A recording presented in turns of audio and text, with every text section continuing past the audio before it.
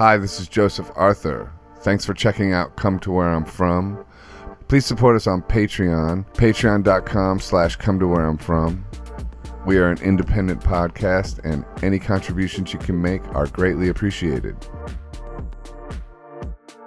So, Stu and Heidi, how y'all doing? Hi.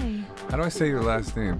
Heidi Rodewald? Rodewald. Rodewald. Thanks for asking. Rodewald. Sweet. What's your last name? Stewart. Stewart? Yeah. Stu Stewart? Yeah, I mean, my real name is Mark Stewart, and you might know that other Mark Stewart.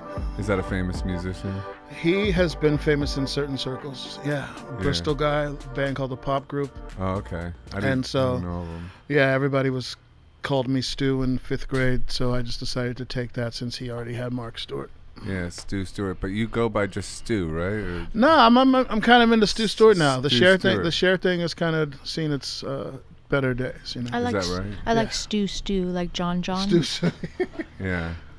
Heidi Rodewald. Yeah. That's German? Or? Yeah, Rodewald. That's burnt forest. That's Burnt- as German as it fucking gets. Yeah. Burnt forest. Burnt forest. That's what it stands Yeah, for. that's what Is it that means. true? I thought it was cut down the forest or No, red I thought it forest. was burnt forest. Like, you know. Oh, like really? That. Oh. Burnt Stu is forest. the expert. No, I Stu's mean, the- that's what I thought. I don't know for sure. That's what I thought. Up That's for what I thought everybody I says. interpretation. like it. That's what I heard. You're a fan of your last name? Yeah, I like it because when we go there, everybody really thinks I'm German. Yeah. Well, when you got Heidi No. and then Rodewald, I mean, it doesn't Heidi really Except get that more. Heidi, only ladies that are like 85 years old are named Heidi there. yeah. Isn't that true? Yeah, it's not a name really that everyone Heidi's. wants right now. Well, how y'all doing? What are you up to? Oh shit, man! I don't know. You don't into know? every fucking thing. Yeah. Can we Yeah. Yeah, you could curse. You could curse, you could smoke, you could just drink. making shows, doing a series of monthly shows at Joe's Pub. I saw the last one. I Okay, think. cool. It was wonderful. We had Oh, fun. you came. I Good. did. I was wondering. We had Yeah. fun. We had fun. Yeah. Oh, you were at the last one? I don't know what the last one was. No, but I don't not- think you were at the last one because a friend of mine who's a huge fan of yours was at the Total Bent one.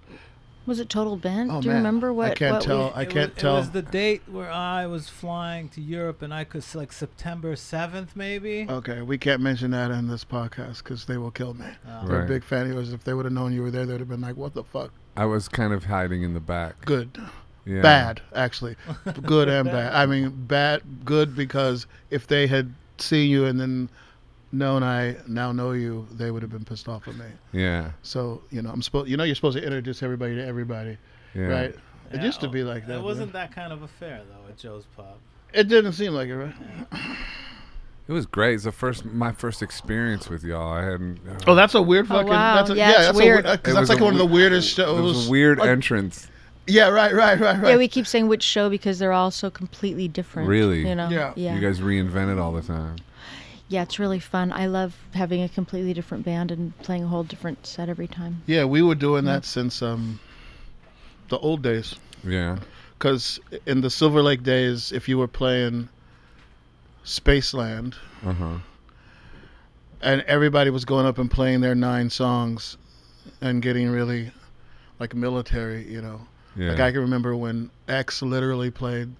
This is before us, but like long before us. But these LA bands would go up in like military. They would just play the same 9 songs, and they get great at those 9 songs. Mhm. But that was like it. I know you know what I'm talking about, right? Yeah. And then we were like, okay, everybody's playing their best 9 tunes, and what if we just like show up one day and Well, play all George Harrison covers? we You do started. that kind of well, stuff? We would well, do no, that, we yeah. started doing was it was because that clause. What is that exclusivity clause where you're supposed to not Yeah, play? yeah. And so we started doing shows under another name. Yeah, And doing yeah, like yeah. all Madonna or all Yeah, Michael really? Jackson or. Yeah. So Isn't that a lot of work though to learn those songs, or are you a genius at that? Like some people can just hear a song we and got play 3 it. chords. Yeah. We didn't do anything complicated. Yeah. You Even know? that's hard though, with like the memory of the lyrics, all that. Or I know it, man. I'll read some fucking lyrics on Re- stage me in a too. minute. Are you Yeah, kidding? Me too. I'm not afraid of that. I've been doing that for a while. Yeah. I'll read some lyrics on stage in a minute.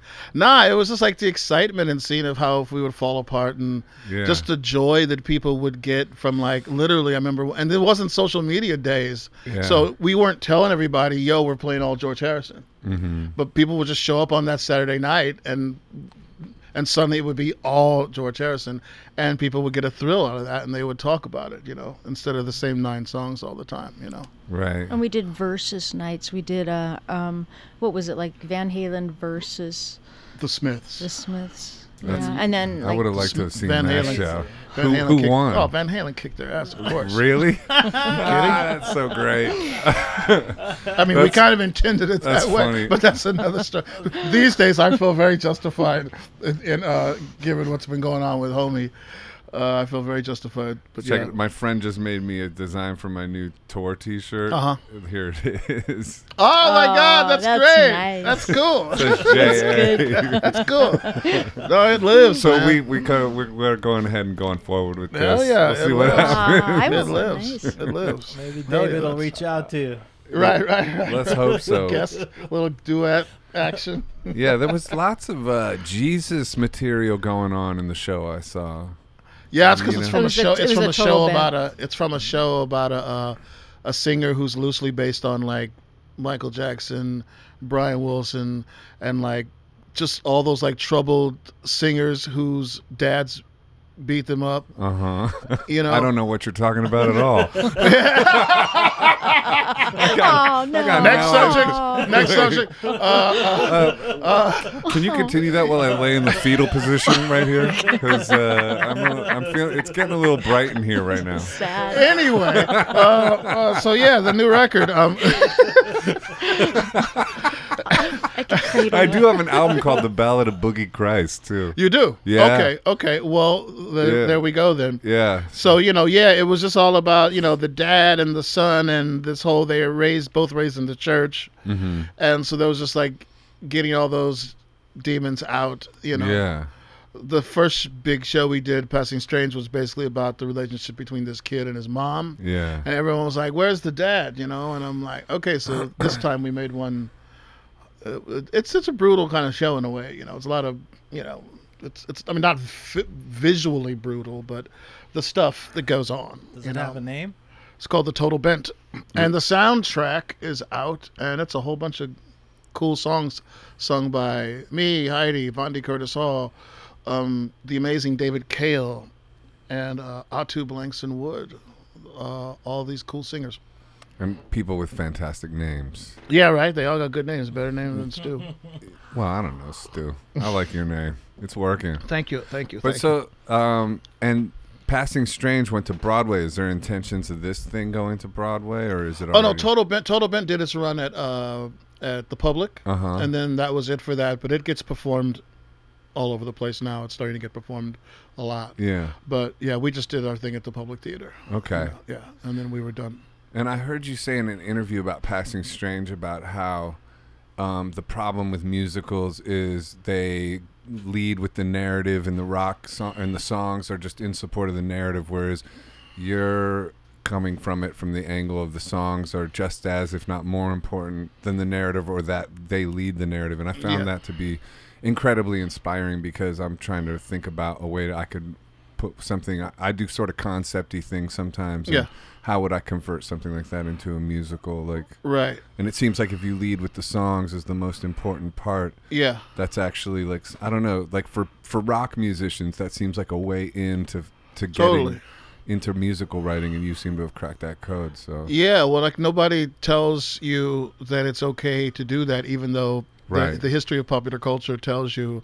I mean, has anybody in musical theater created a character more interesting than James Brown or Bob Dylan? Or no, they haven't. There's no Right. character. You can't invent David Bowie. I mean, he can invent himself, but you Right. can't really. So those people were on stages basically making theater. I mean, That's true. If James Brown on the Tammy Show taking off 8 capes and going off stage and coming back, if that's not theater, I mean, what is Cats Yeah. theater? Right. I mean, is Les Miserables theater compared to any Yeah. Well, vintage James Brown game? also something that was happening as we were making Passing Strange was everybody's looking at the script, in theater. They're all like looking through all the words and they're going, well, that can go, like just looking at what's happening. And then we had a lot of conversation about why this song works here. It just like works or it doesn't, and Right. it just feels right. And you can't like look at the script and go, well, that should work. It's like the songs actually make it work. And the order of the songs and the silences and all that feels just as good as what it's about and all the words. And musicians know that. The most messed up thing about musical theater is that it's basically like a lot of theater. They look at it as a literary art, really. Yeah, it's intimidating. And not as a live event. Yeah. I mean, any punk rock band on a Tuesday night who's like, trying to keep people on stage. Like the existential reality of that you and I and she have all been in is going on stage a Tuesday night, trying to make people be late for their job. We need to do something in that first song that's going to make people want to be late for work again. Right. Yeah. And that's like dramatic, right? Yeah. I don't need a story.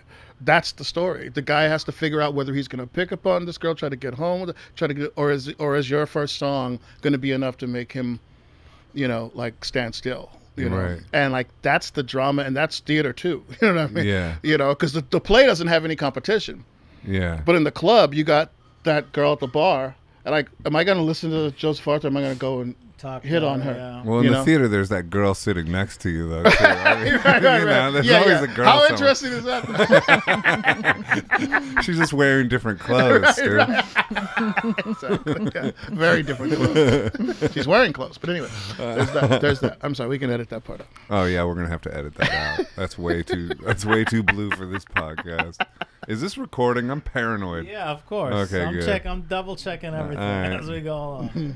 Yeah. So, well, that's really cool. So did you write script around the songs, or were the songs the script, or how did Passing Strange work? I don't remember. Do you? You don't remember? Stu is Tony Award-winning book writer, so I'm But staying that's a silent. really good question. I mean, It is a good question. Do you I think remember you know what it was? It was like these years of putting it together, like not even knowing it would go this far, right? And we were just always at these workshops, and it was just kind of one thing after another, and putting things together. And you know how you're putting something together for that presentation at the end of the week, but that's. So it was like all these different shows of trying to make it work. Yeah, I think it was pretty random, actually. I think the cool thing about it is that, you had like, they'd go, okay, we're going to work on this for 3 weeks. And then at the end of the 3 weeks, they're going to present it to a small crowd. And so those little deadlines, we all know how fun deadlines are, how they make us work towards shit. Yeah, how they make us like get full of anxiety, Yeah. and suicidal ideation, and that too, stuff like Yeah, that. exactly. Yeah, exactly. All that good stuff. So we had those. The theater would set those up, and so that made us have to work, in the same way that knowing a gig is coming up makes you have to work. So it really just kind of, I hate it's a dumb word if you live in Brooklyn, especially if you live in Park Slope, but it was organic. I mean, it's just I can't believe you said that, I did. Stu. Wow. I did. We have to edit that out too. That's worse than any. Definitely got to edit that out. I mean, just for your reputation. Wow. Okay. I mean, we can't let that He's stay. going to say process next. Yeah, I won't say process. Okay, don't say Except that. if I'm talking about James Journey. Brown's hair, then I'll say process. Don't say But anyway, journey. but yeah, so that's. I think it was pretty random, and they were kind of terrified, the theater people, because they're looking at us like, "What do you guys? Don't you know how?" It's like, no, we don't know how to actually make a musical. Right. We're just gonna do this thing. But I feel like any rock band knows more inherently about theatricality Yeah. than the average. And I'm sorry, theater people, but than the average theater person. Yeah. Because we have to be. Yeah, but it's also making those connections and giving yourself license and permission. Absolutely. That's the leap that most of us can't or haven't made. Okay. And, Fair. it's like Fair. that. You're running the first 4-minute mile with that shit. Fair. Now Fair. I can run a Fair. 4-minute Fair. mile. Fair. Now it's Fair. like, oh yeah, all right. Cool. It's not that hard. No. Just do it. You know what I mean? No, it's true. It's Yeah. true. I mean, we got that. The pressure of being in a band. I mean, like I can get freaked out just remembering.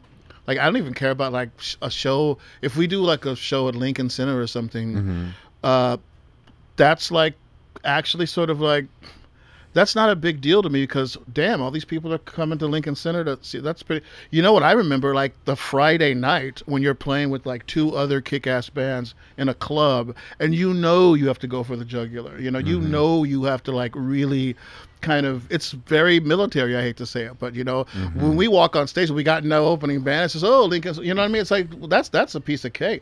Right. But the club on Friday night with 150 people there, where you just know like.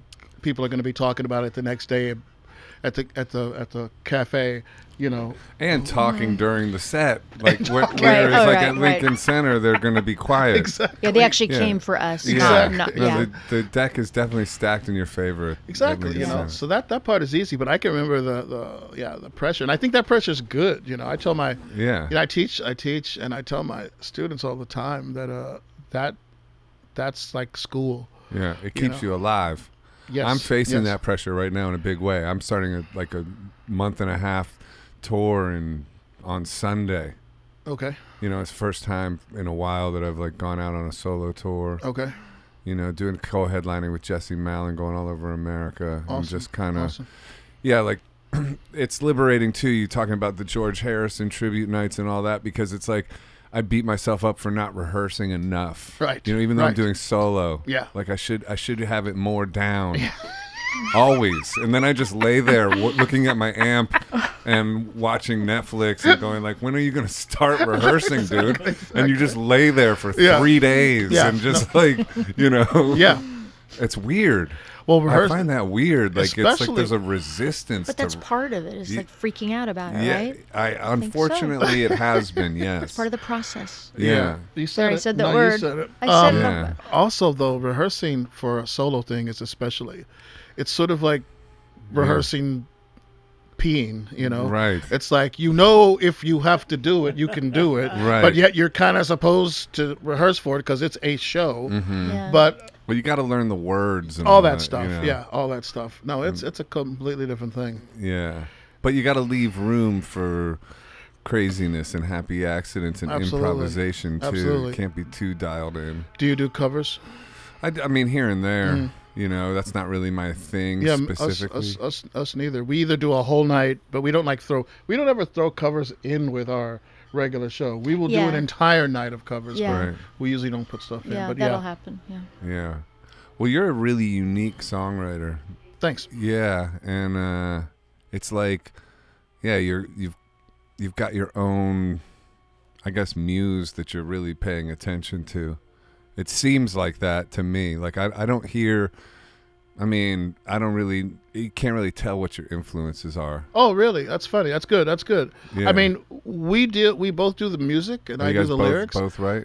And I feel like it's definitely Los Angeles, a particular mix of like LA sort of sunshiny thing that we just grew up with, but then soul radio that we both listen to, and then punk rock, which doesn't mean it has to be fast and have a fuzzy guitar, but it just means you kind of go on stage and say fuck you, and so those things all say sort of fuck you by saying I love you. Exactly, and know how to say it where that's what it means, and and all those those 3 or 4 things mixed together, I think everybody knows that like LA is actually it's like there's enough stories of like the Velvet exploding Plastic Inevitable where Warhol and all these guys, Velvets came to LA and they were like, they thought, oh, it's going to be all picket fences and stuff. And they were like, I think it was a Lou Reed quote where he's like, or Warhol, where he was saying like, you go to these houses with these nice white fences and they look really nice. And then you open the door and he goes, we saw shit behind those doors that we'd never seen in New York. There's an entire porn movie being made. And then in the other room, there's people shooting up, you know what I mean? And it's just like, but the picket fence is what makes it crazy, and I feel like LA's always had that like really dark, weird Raymond Chandler thing. All those cliches are actually true. Oh, absolutely. I mean, LA definitely does a weird thing to my soul when I'm there. I think it's designed to do that. It's a strange thing. And it's weird too because I resist leaving and yet I like become more and more of a shell the longer I'm there until finally I can barely get on the plane. And then I'm so happy when I'm back in New York. But it's not to say I don't like LA because I love it. Yeah, actually. yeah. And there's something about it. I think we like it more now that we don't live there. I just got back yesterday. I feel like I just feel like I'm on vacation. Everything just like stops. In LA? Yeah, and then I'm on the phone all the time because I'm in the car on the phone. Like, so I catch up with people, and it's all very vacation-y. It feels like it. It feels vacation-y. It's fun. To I me love too. going there now. But it feels like this thing that's like really nice to eat, but if you just eat it for one more day, it's gonna kill you on the spot. There's like this sweet kind of dessert, and you can eat it for a week, maybe 2 weeks, and then you just feel like the next day it's gonna kill you. So you better just go. And then I usually stay for another 2 weeks After on that top point. of that. Yeah, that's my way, dude. But so you guys live in New York now? Yeah, we've been Where? here for quite a long time. Brooklyn. We're both in Brooklyn. Yeah. But not together anymore, but y'all used to be. Yeah, in a we used to be relationship. very- 10 years long, right? In ancient times, right? In That's ancient pretty times. wild. 11 And there's still obviously an aura of love around Yeah, y'all. look at us. Look at us. I want it to work. I want to go all the way back to when it was new. But this is just me. I don't know. No, I mean it helps, and it's crazy, and it helps being in a group with somebody for so long. You know. That's Yeah. where Stu gets getting teary when he's talking. I love that. When you Joseph turns into Barbara Walters and I start crying, or whoever the person is that makes people cry was at Barbara Walters. Yeah, I mean, no, it's just like good to have somebody who like knows Who loves you. how it works. There's that too. Yeah, you guys have love. No, that's true. That's true. Yeah. That's true. Totally You do. should be our therapist. Yeah. You know, when you have some time. Hey, man, anytime. I'm definitely looking for a sideline. You know how this music business is, dude. That's what we're here for. It's like when I I'm didn't tell you? No. when I'm in LA, I tend to like walk the streets, and so people think my I'm God. a hustler. Oh my God. And lately, I'm not sure that I'm not one, to be honest. You walk the I streets? might be Wait a a minute, hustler. so Am I a hustler? Oh Why my am I God. getting into this car right now? Exactly. I just can't stop opening this passenger door. Right. But so, like, people resisted admitting that you guys were from LA because y'all were too cool for LA. That's what I heard. We would go to places, San Francisco, and they'd be like, "So, you from New York? No, LA. Oh, from Chicago? No, LA. From oh, New you mean York. you're from Seattle? No, I mean San Francisco. they would like literally no, and that's not even an exaggeration. Someone literally Nobody had would that accept. conversation. They would not believe the Yeah. LA. They kept just inserting cities that we Yeah. were supposed to be from. I'm like, I'm sorry, man. Yeah, we're actually from LA. I apologize. Yeah. You know, but yeah, that's But how we left. I mean, this is classic, right? I feel like the band I was in the 80s, I was in this band called Wednesday Week. It was the same. We just left all the time. And that's how we got, Yeah. a record deal. And, I Yeah. feel like we didn't leave. And Stu and I were like, they would just leave. We left And all the time. A lot of bands just kind of hung out and were like, I'm going to get signed. And that wasn't really what we were trying to do. We were trying to just play for as many people as possible, you know? And then we came here and it just kind of like, oh, wow. Felt like for the first time that there was an audience that like got the jokes, or even the ones they didn't get, they wanted to get them, and they kind of felt like it just felt very comfortable here. I felt like a comedian who kind of found your like playing to the band, only the band was the audience. And I was like, oh, okay, this is feeling really good. It's feeling. Don't you think it's like being from somewhere else is always good? Like I remember playing these clubs in LA, and we knew how much other people were getting paid that are coming through town. We're like, well, what? So we had to be from somewhere else, to get that much. Yeah. I mean, it's so stupid. Yeah. No, I mean you could like definitely. I think we were like refugees. I think New York, like cultural refugees. I think New Yorkers had such a low opinion, such an enjoyably low opinion of LA that they were like, oh, you guys, welcome. We're going to be really nice to you and we're going to give you everything you want because you guys belong here, actually. Yeah. You guys are too smart for LA. So that was definitely this like weird kind of, strange compliment. But, I accepted it. I was like, hell yeah, I accepted it. I can see that. I totally accepted it. What year did you move here? Well, we pretended to be from here. But No. We pretended to be still in LA even when we were living here because some New York guys told us, keep that LA thing going, man. It's working. We didn't live anywhere for 2 years. Yeah, we didn't live anywhere for 2 years. Because of the play. This is so cool. You're doing theater, and they just keep putting you places like you could work on it here, and and then Stu and I finally gave up our apartment. Yeah. And we just put everything in storage, and they just kept putting us up. everywhere. Yeah, it was great. It was nice to You be know? handed. When we would come here and work, they would say, "Okay, here's $3,000, and $3,000 could actually get you a place." So they give her $3,000 for a month, and be like, "Okay," because we were out of town. You know, if we were in town, fuck it. You know, we weren't getting anything like that. So I can remember very clearly. You could get a nice place monthly for $2,500. You know, but yeah. So yeah, but we didn't live anywhere for a while. It was really like it was this band or nothing. You know what I mean? There was no security thing, you know, to like you know. Yeah, and then this really cool like kind of celebrity thing happened where we were supposed to open at the Public Theater, and then I think it was, I want to say like, was it I'm going to get the name wrong. It was, what actor? Kevin Kline. Kevin Kline like changed his schedule, and all of a sudden we were bumped.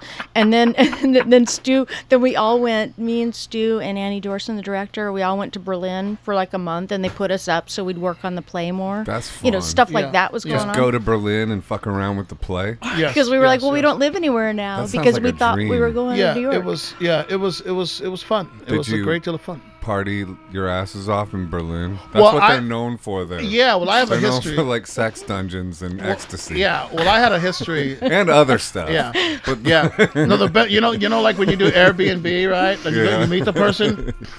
So like, I was doing like an Airbnb type thing in Berlin, and this guy says, "Okay, meet me at my job." And he gives me the address, and I come to the job, and it's like a torture chamber. See, you I know? told you, dude. And he walks out in a leather shirt, in a leather T-shirt, which That's is pretty amazing. awesome. Like leather Yeah. pants are one thing, but a leather T-shirt is pretty Yeah. cool. He walks out like literally holding like some chains and a leather shirt. He says, "Come with me to my flat. You know, I will show you my flat. It's a block away from here." And I go to the flat. It's a very nice flat. I decide to, you know, rent it from him, and then we go back to the No, torture. you were like, oh, no need. I'm going to take the place. Yeah, right, right, when you right. saw it. but that is Berlin, where the guy says, "Meet me at my job." Yeah. And you walk in, and there's like, you know, judges and businessmen Yeah. lined up, you know, ready to go get the Yeah. shit beat out of them. And he walks out in a leather T-shirt, and he's like, you know, he doesn't blink. I'm like, yeah, this is Yeah. it. Again, the stereotypes are, some of them are very true. That's you so know? funny, man. Yeah. Imagine that. Like,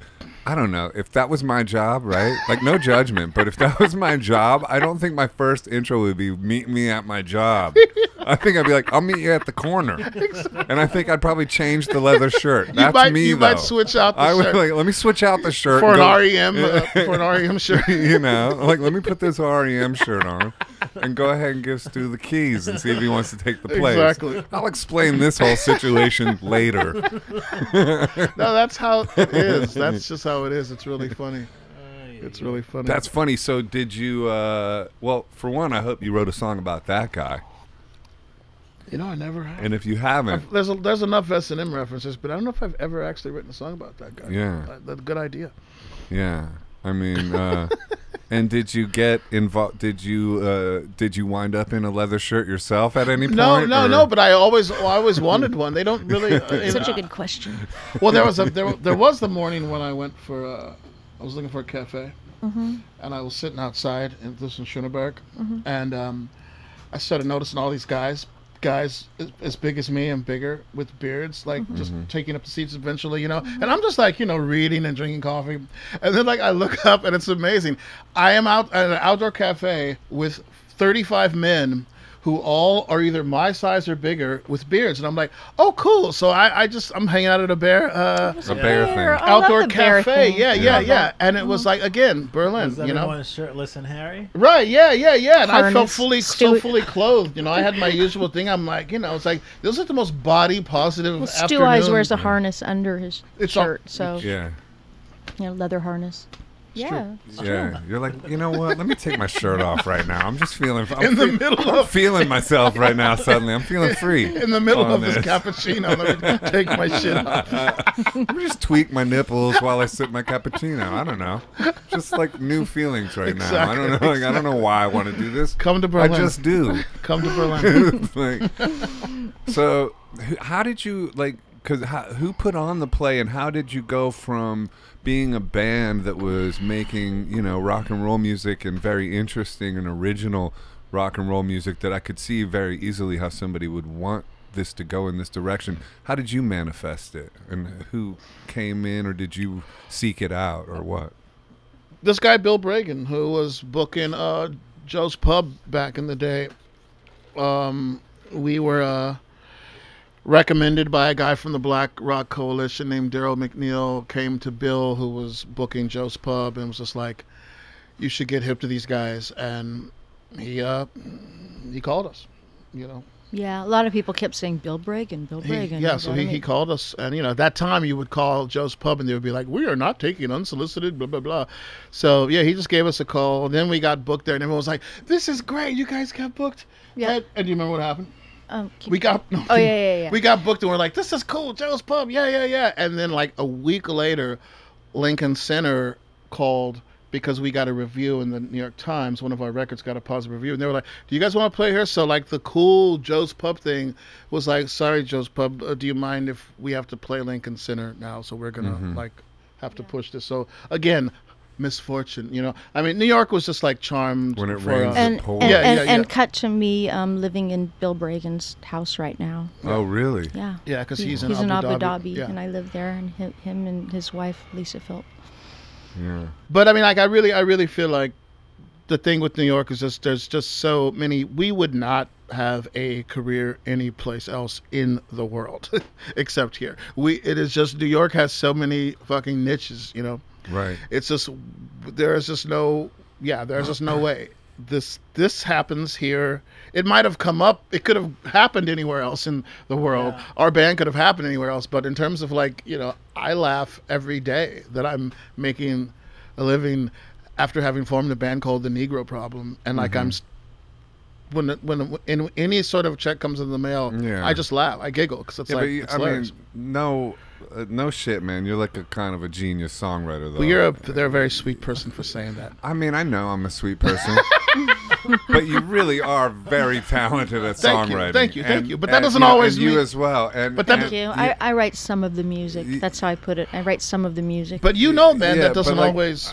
Yeah, no, that's true. That's true. I mean, but I'm just saying, like, thank you. You know, that's not, you know, that's not normal, and you know, a lot of people are doing, you know, making a lot more than either you or me, and can write as well. But that sounds like sour grapes and weird shit. It ain't shit. though. And it ain't. I It's don't true. mean that. It's totally true, though. You know? It's totally true. It's like I just remember growing up and like, you know, every record that seemed to be really, really interesting to me, you know, beyond the usual big Beatles and Stevie Wonder stuff. But I mean, like, when I really started, and I know it's the same for anybody who gets into this, when you start hearing, like, you know, Tim Buckley or Nick Drake, and you're like, this wasn't famous as hell when this guy was alive. It just kind of freaked, you know what I mean?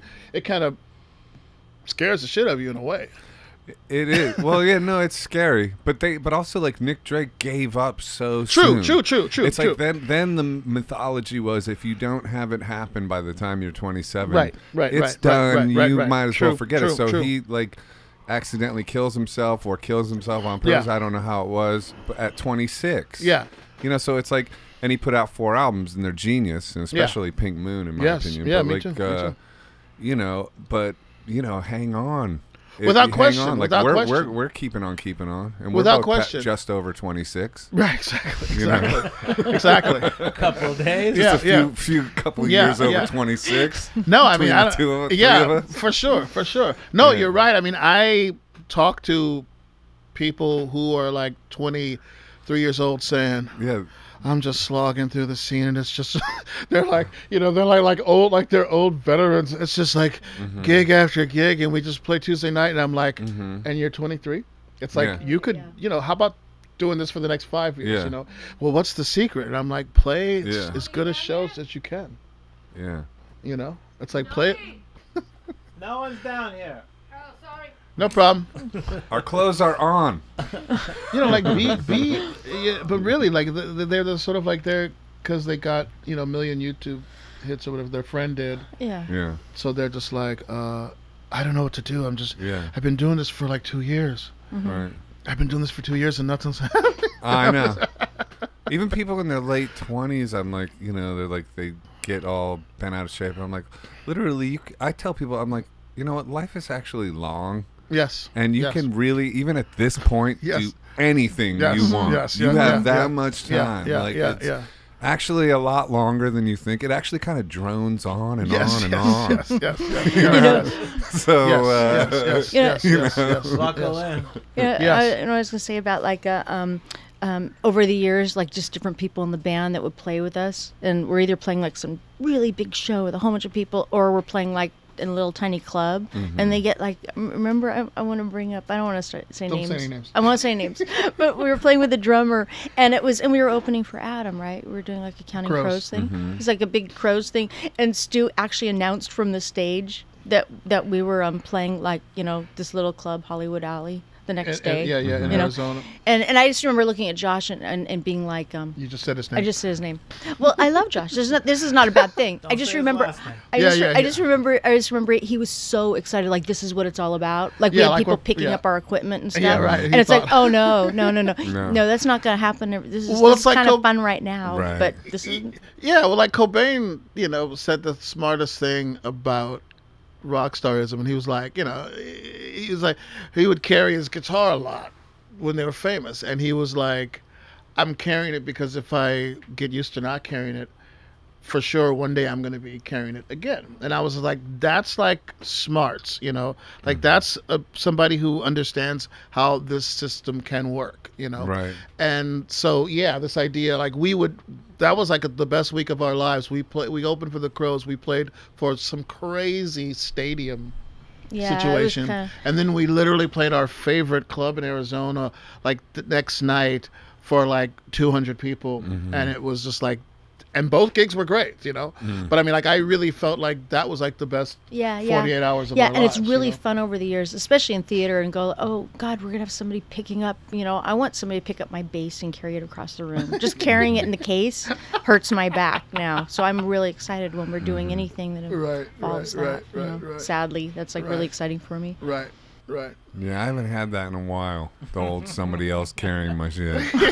You know, it's been a long while. They do it a lot in theater. Yeah.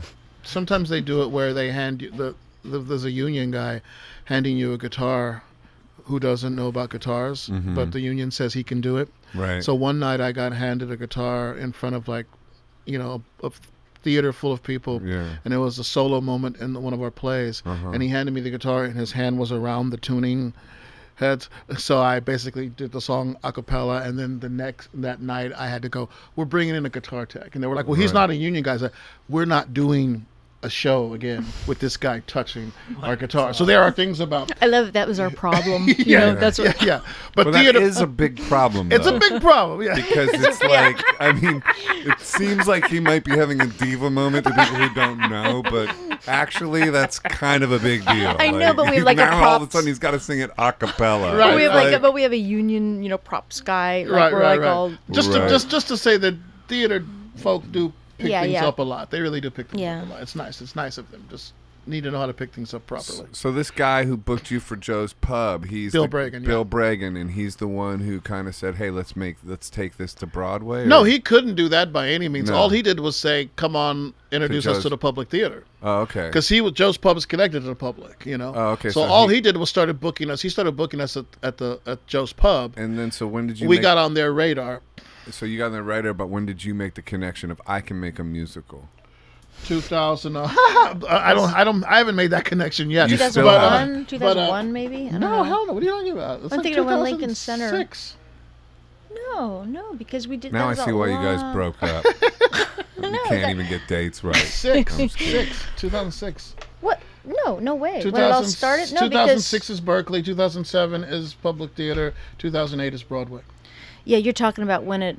See, maybe I lost track of the actual question. Was it Well, like just when? I'm just trying to get a handle on how this happens. Oh, Like, okay. On how this happens from like being a rock and roll band, like albeit a very interesting one, with dramatic songs that lend themselves to this idea. So it's not a massive leap, Right, but right, How does Okay. it get from Okay. that?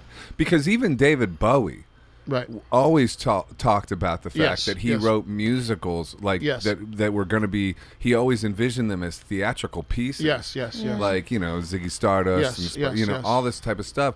but he never made the leap. Right. And so y'all made the leap, and so that's actually a very impressive thing to do. And so I'm just trying to figure out how to do it, basically, so I can make the leap. Got it. But I bet you other people are curious too. I was raising my hand. Did you notice? Yes, I don't talk much, but I tend raise to my ramble hand. on. Go for it. No, I was just gonna say Stu just talks a lot on stage, right? And that's what was happening at the pub. Right?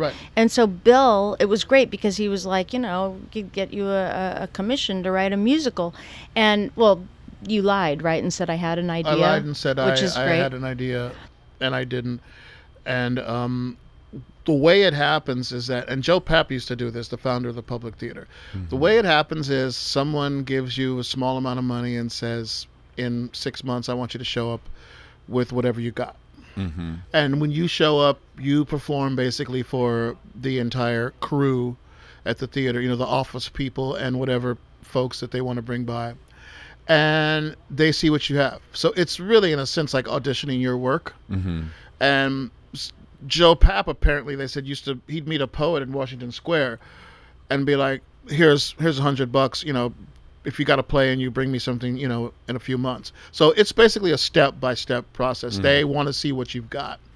And then they listen to it and see what they think. And then if they like it, you come back. You keep coming back. And it's not like we thought we were going to get that far. It was just like we just kept making records and touring in the middle of all this. And then it's like, oh, they're paying us to show up and talk about what we want to make. And then we go, and then all of a sudden we're at Sundance. It was like, oh my God, right? But the thing that's most crucial, like really the most crucial thing about this is that the reason why at some point we realized, oh yeah, this is actually going to happen, because most musicals are kind of like a lot of other musicals, and what we have coming from our world was original. Yeah, and but we also have this thing I've been talking about. We have this built-in theatricality. We never went to drama school, but we have a built-in theatricality. We know what to do when the guitar breaks down, when the drummer falls off stage, whatever.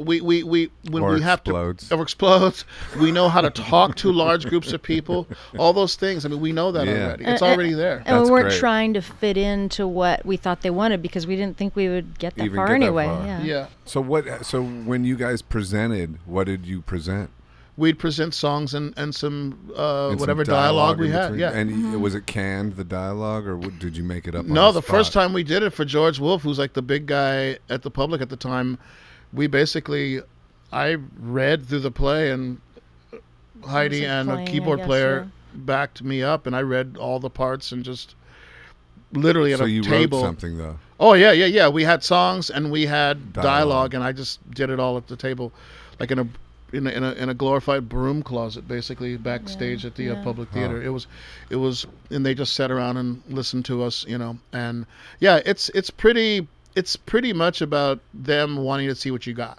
That's the way they all are. Whether they send you to the Sundance Institute to work or whatever, the bottom line is they want you to work, you present, they hear it, and then they decide. And it's not like at that moment they sign, seal, deliver. It's like then they'll call you back in 6 months and go, okay, we want to see more. We want to hear more. And we were working with this director, Annie Dorson, and she kept, it was great because early on she kept, going, reminding us who we are and not trying to fit into that world. Yeah. That was a really... Yeah. The most so revealing... you got lucky with the director. For sure. Because another director could have been like, hey, let's make this more like something we've seen before. Well, exactly. To that point, this isn't something the Public Theater would like me to talk about, but after our success, they started a program of pairing directors with singer-songwriters. Yeah. And none of them worked. And I can tell you all the singer-songwriters that they chose were really good quality singer-songwriters. Right. But the directors were doing exactly what you just said. They were trying to get them to fit in. And because I heard from the singer-songwriters, they would, contact me, or some of the people in the theater, and would be like, the directors were trying to get them to fit into the box. And our director, Annie Dorson, was cool enough to be like, no, actually, you guys need to do what you do, because what you guys inherently do. She'd be like, where do you stand? How would you get from point A to point B in this? How would a person in a rock band do that? You know, that's what she was interested in. So she liked seeing the things that we actually did, as opposed to, this would be nice if you know, did this. This would be theatrical. This would be this. This would be that, you know. Even volume, dude. We had like this guy who did sound for the Super Bowl who came in because the producers were freaking out when we got to Broadway because the show was too loud. And he tried to turn you down. Yeah, and we were like, no, it's not going to get turned down. So they brought in this guy, Frank Filippetti. Remember him? Yeah. This guy's like, he literally like just like he brought in all this stuff, like he's like this sound stuff, because he knew we didn't want to turn down, but the producers wanted to hear the words, which I'm fine with that, right? So they didn't have the equipment, so they actually brought in this guy who's like a full-on sound geek guy, so that we could get the vocals over the music, because they would just sit out there during, like, you know, rehearsals and freak out. Like, people can't come to, you know, this show without it being, you know, without every single word being heard, and every word wasn't always heard, regardless. But still, it didn't matter. It didn't really matter. Was there characters, or were you guys the characters? No, there were characters. Oh, okay. But even the characters were like more like performers. Like they were like people we chose because they were cool. They had, you know, we had a few. I won't name any names, but a few of our actors were not like real Broadway types at all. And the casting people at first were kind of like, well, we need those kind of, like, no, we don't. We do not need those belting vibrato people. We need people that have an attitude and a vibe. So we pretty much picked people kind of like the way you choose a band. Nobody was chosen because they had pipes. Right. You know, everybody was chosen, and we made them all. My advice to anybody auditioning a show, if you're doing a rock show, have the actors audition with a punk rock song, preferably a X-Ray Specs or The Damned. Or yeah, we did that. It was so much Bad fun. Brains. It was Bad really Brains. fun. Yeah, because you'll find out if they've got at least Rock and roll something spirit. close to that, you know? Yeah. And when they embrace it, it's like so cool to see that, you know? But don't have them... Do you have any hysterical stories about a theater guy trying to sing a Bad Brains song or something like that? I think I blocked those out in therapy. I think... I think... Not to re-traumatize No. We had some rough moments going. There's some casting. There's some really challenges. great casting stuff. We couldn't even look at each other because it was just like, it was hard. Yeah. You'll be sitting there like, Well, Springsteen's thing on Broadway was like obviously song led, and it worked. And that's just him too, right? And it's just, you didn't see it? I didn't see it. No, I saw it, and it's like, you know, it's like an elongated storyteller's Yeah, thing. yeah, You know, yeah. where it's like based on the sort of stories between the songs, and he would go deeper into that, and it was deep. I want You know, to see that. yeah. Well, it's on Netflix. It is? You know, Oh, yeah. thank you. Okay. Yeah, Watch that but that's tonight. what I mean. See, Yeah. that's what is he? But it worked. I'm guessing that all he's really doing is playing elongating the between song banter. Basically, right? yeah. And That's what I'm saying. Longer stories that were, you know, obviously like rehearsed and all that. But, but still, yeah, it had a similar effect to just to what y'all are doing in terms of being inspiring and like, hey, this is not unattainable. Like, I don't have to suddenly go to college and get a doctoral degree in playwriting to do this. God, for heaven, You know, I can just come up with a story. And your story was abstract too, right? Yeah, I mean, it was like, you know, it was like very much not. The thing about our story, it wasn't a linear narrative kind of thing. Yeah, well, it was following this guy, right? Right. But in situations that were very absurd and not like, you know, I mean, it had this emotional undertow, which I didn't realize was happening until people told me afterwards. This connection with his mother that he had left in order to go through Europe and sort of find himself and become an artist and all that. But, you know, we never had anybody believe or tried to make anybody believe for a second, for instance, that these characters were like real. Like it was very performative, you know? And that's what I kind of mean, like staying true to that rock and roll thing. We weren't like pretending. You know, the people on stage were the actual people on stage. We had one whole act where they're all black actors and they were playing Germans and playing Dutch people, and it completely worked because we were just owning the fact that these are who these people are, and we're having fun right now with you, and everybody accepted it. You know, it was really great as it was going along because this is based on Stu's story, you know, and people got so attached to it that they couldn't believe that it wasn't exactly the way it happened. Story. They got Right. It was really like, wow, it was, okay. Yeah, it was what we called it autobiographical fiction, things that were inspiring that actually happened, but nothing including the dramatic high points in it, were all made up. You know? Right. So it's like, yeah, but you know, they have they have that kind of thing where like it's I guess we have that in rock too, I guess, where we kind of believe that everything is autobiography in some way. But I don't know, it's different. Anyway, it's different. You know, in creativity, we tend to overthink things, and that can stop, you know, action. And it's like, I think you like achieve things when you just sort of let go of your ideas and ideals of how it should be, and you just kind of do it. Yes. And yeah, when you have a deadline, like, hey, you got to present this now, that galvanizes you into action. Absolutely. Absolutely. Stops procrastination. Did you ever do stand-up comedy? Dude, no, but Are you interested in it? Oh, like the biggest compliment I ever got in any review was one of our Joe's Pub shows where they said we were a combination between, they mentioned some band and Richard Pryor, and I was just like, that ended it for me.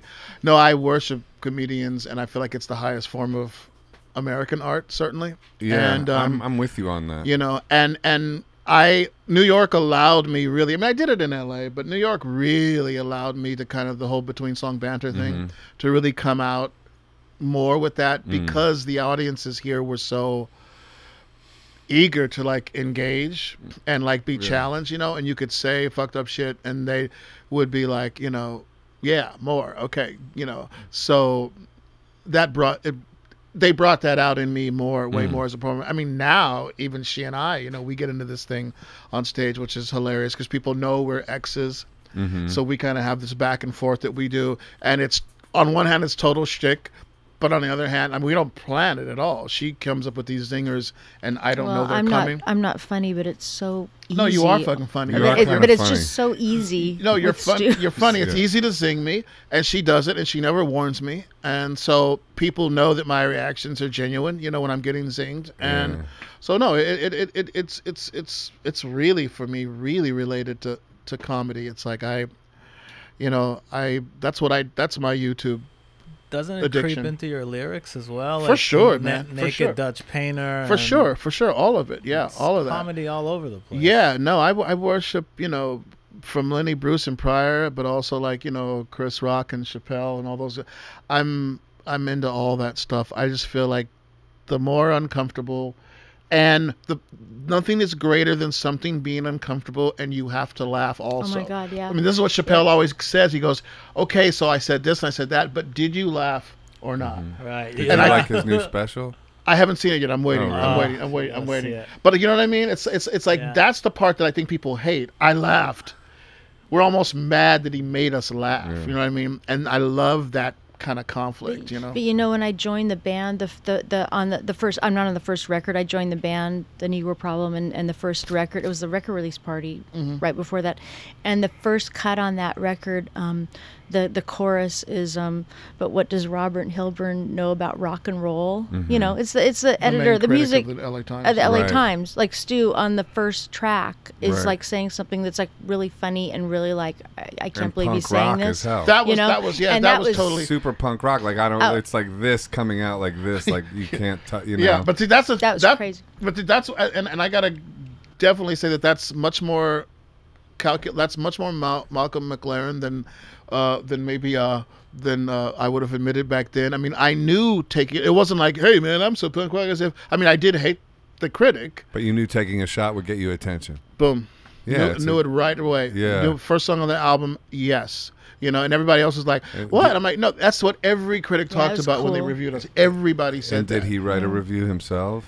He didn't, but What a pussy. Excuse my he language. did. We got to edit that out. In 2018, 19, whatever, 20? yeah, right. Whatever Where are this we? is. Where are we? You cannot say that. What a very wimpy person. I don't know. But it's did you like- know? What Did year you was know? What year are we talking about? We are That talking, was, 97. 97, yeah, But you know, I 97. want to say something. I don't know if I ever told you this. what? I probably did. Robert Hilburn, the band I was in the 80s, I wrote just like a couple songs on the record, and one of my songs, Robert Hilburn voted as Song of the year. like no, it was like one of his top 10 like indie whatever, you know, That was very indie sweet. or something. That was very Yeah. sweet. Yeah. Yeah, he was just doing that to get it. So I think he's a great guy. So I think he knows a lot about rock and roll. Wait, Heidi wrote this one? Yeah, Heidi. Let me like get That's like actually genius level chess, right? It there. is. It is. Actually, Heidi's song is the best. Right. Exactly. No, I'm kidding. I'm sure it was because it was amazing. But isn't that funny? Isn't that funny? Yeah. Yeah, there you go. That is funny. There you go. Yeah. Yeah. But yeah, it was I love engaging with critics, and I think I caught that bug from Lou Reed, who used to always Lester bitch Bangs. who always used to bitch at critics and talk back, and everyone was like, "No, you got to be above that, man. You got to be above that." I'm like, "No, I'm not gonna. Why not? What the Yeah, fuck?" Lou hated Lester all the way to the end. Yeah. Yeah, for real. Even after Lester died. He was, because I asked him once. I knew Lou, and Really? I asked him about Lester Bangs Really, because you I'm a did? fan of Lester Bangs. Me too. That Me too. Carburetor Dung. Oh, book hell is- yeah, hell I yeah. mean, to me, he's one of the greatest Yeah, music writers without of all question, time. Without question. You know, and Lou wasn't having it. He was like, that was, you know, he did not forgive. You know.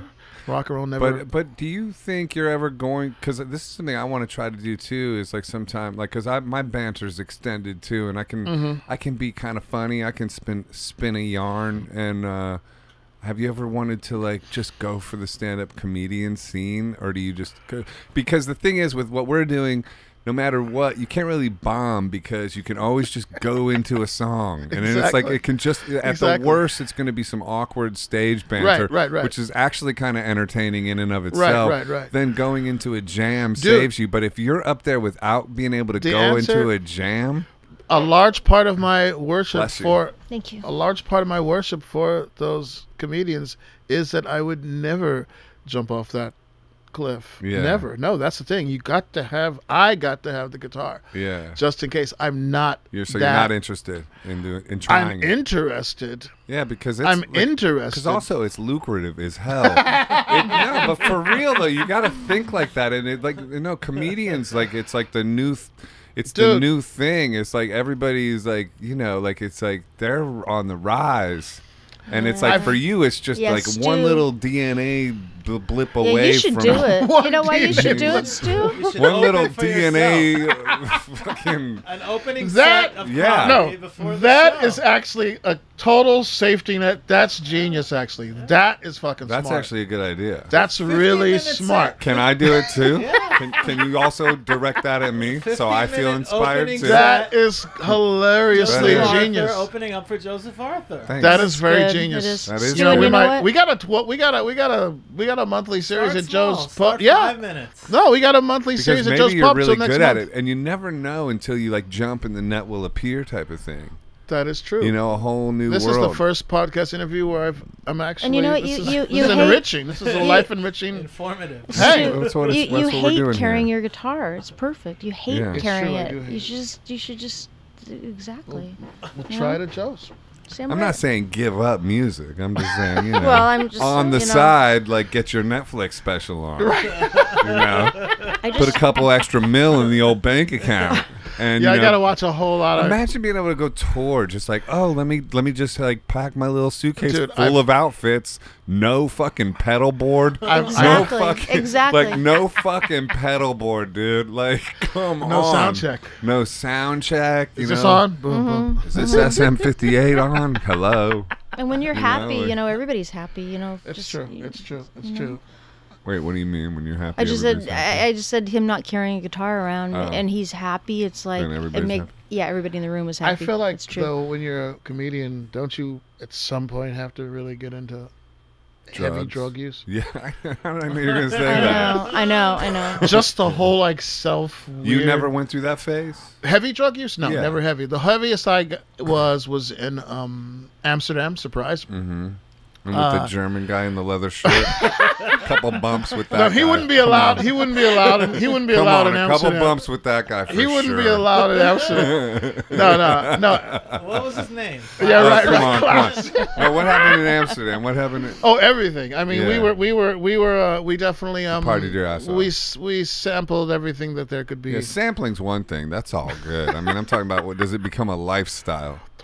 Never. The exploration. Oh, lifestyle? No, but I mean, like that's hard to. wait, lifestyle. I'm not sure what that.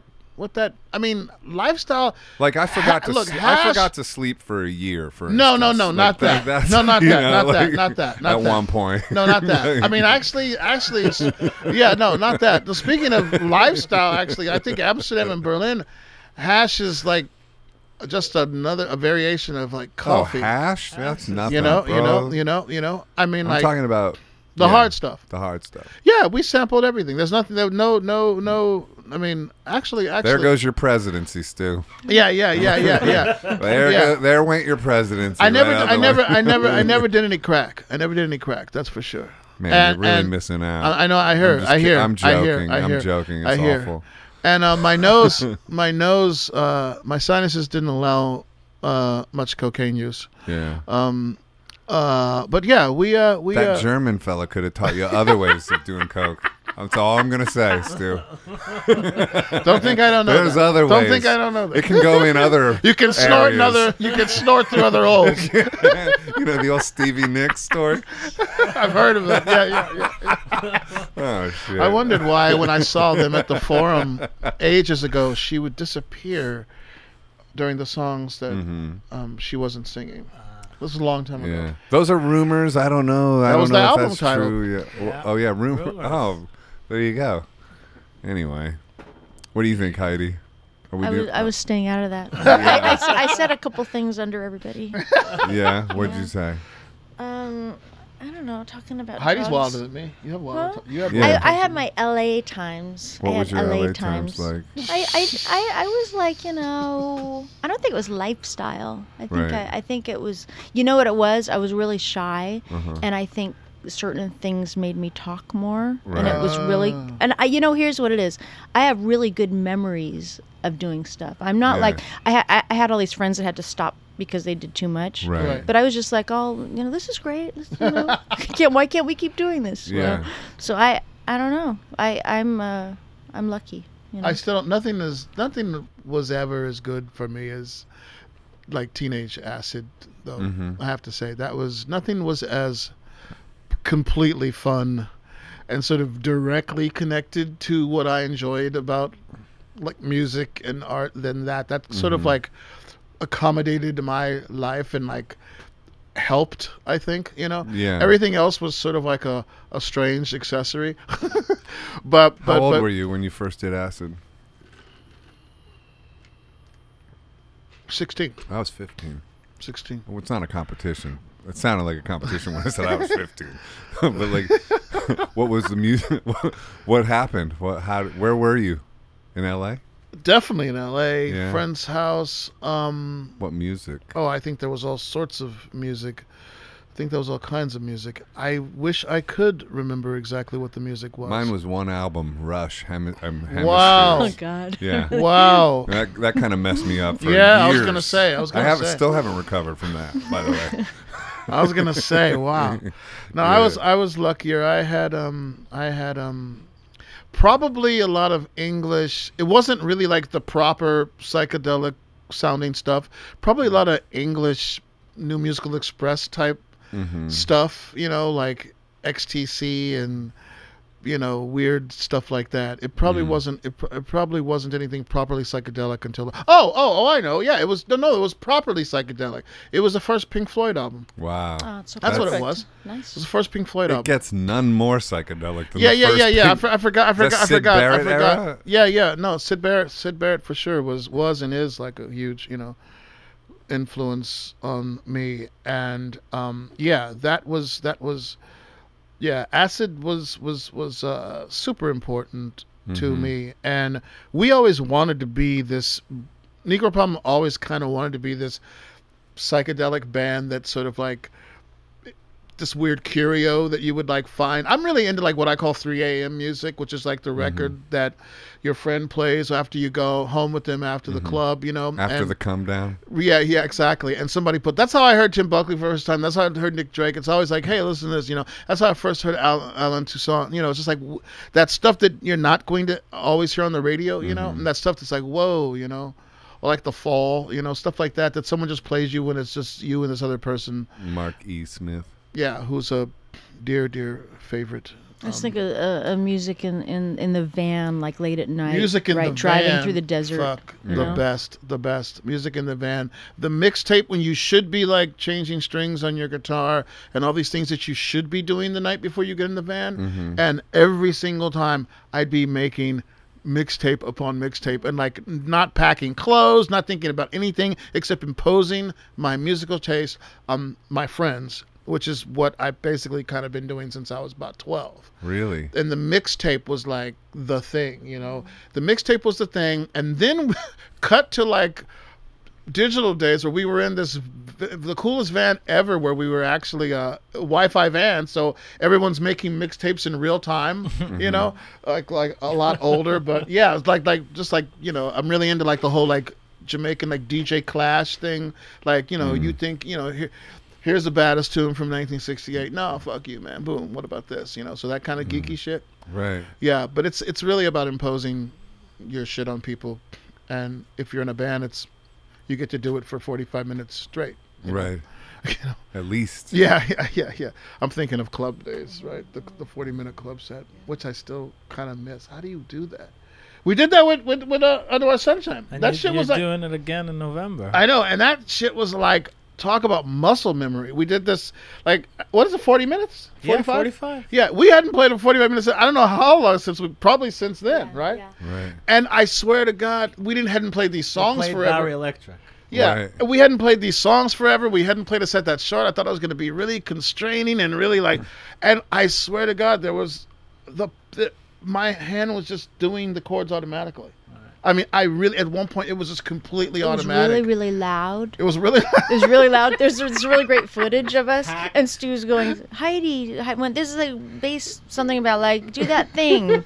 and you can just see me playing. I can't hear a thing. I'm just like, I just keep playing. Do that thing. And that thing that you will never get from theater unless you're really lucky, which is those, you know what I'm talking about, but audience people who are listening right now, there's this thing you'll never get in a Broadway theater, and that is those people in a club where you can see the effect that what you're doing is having. This is the only, to me, like all the other comparisons with music and sex are bullshit.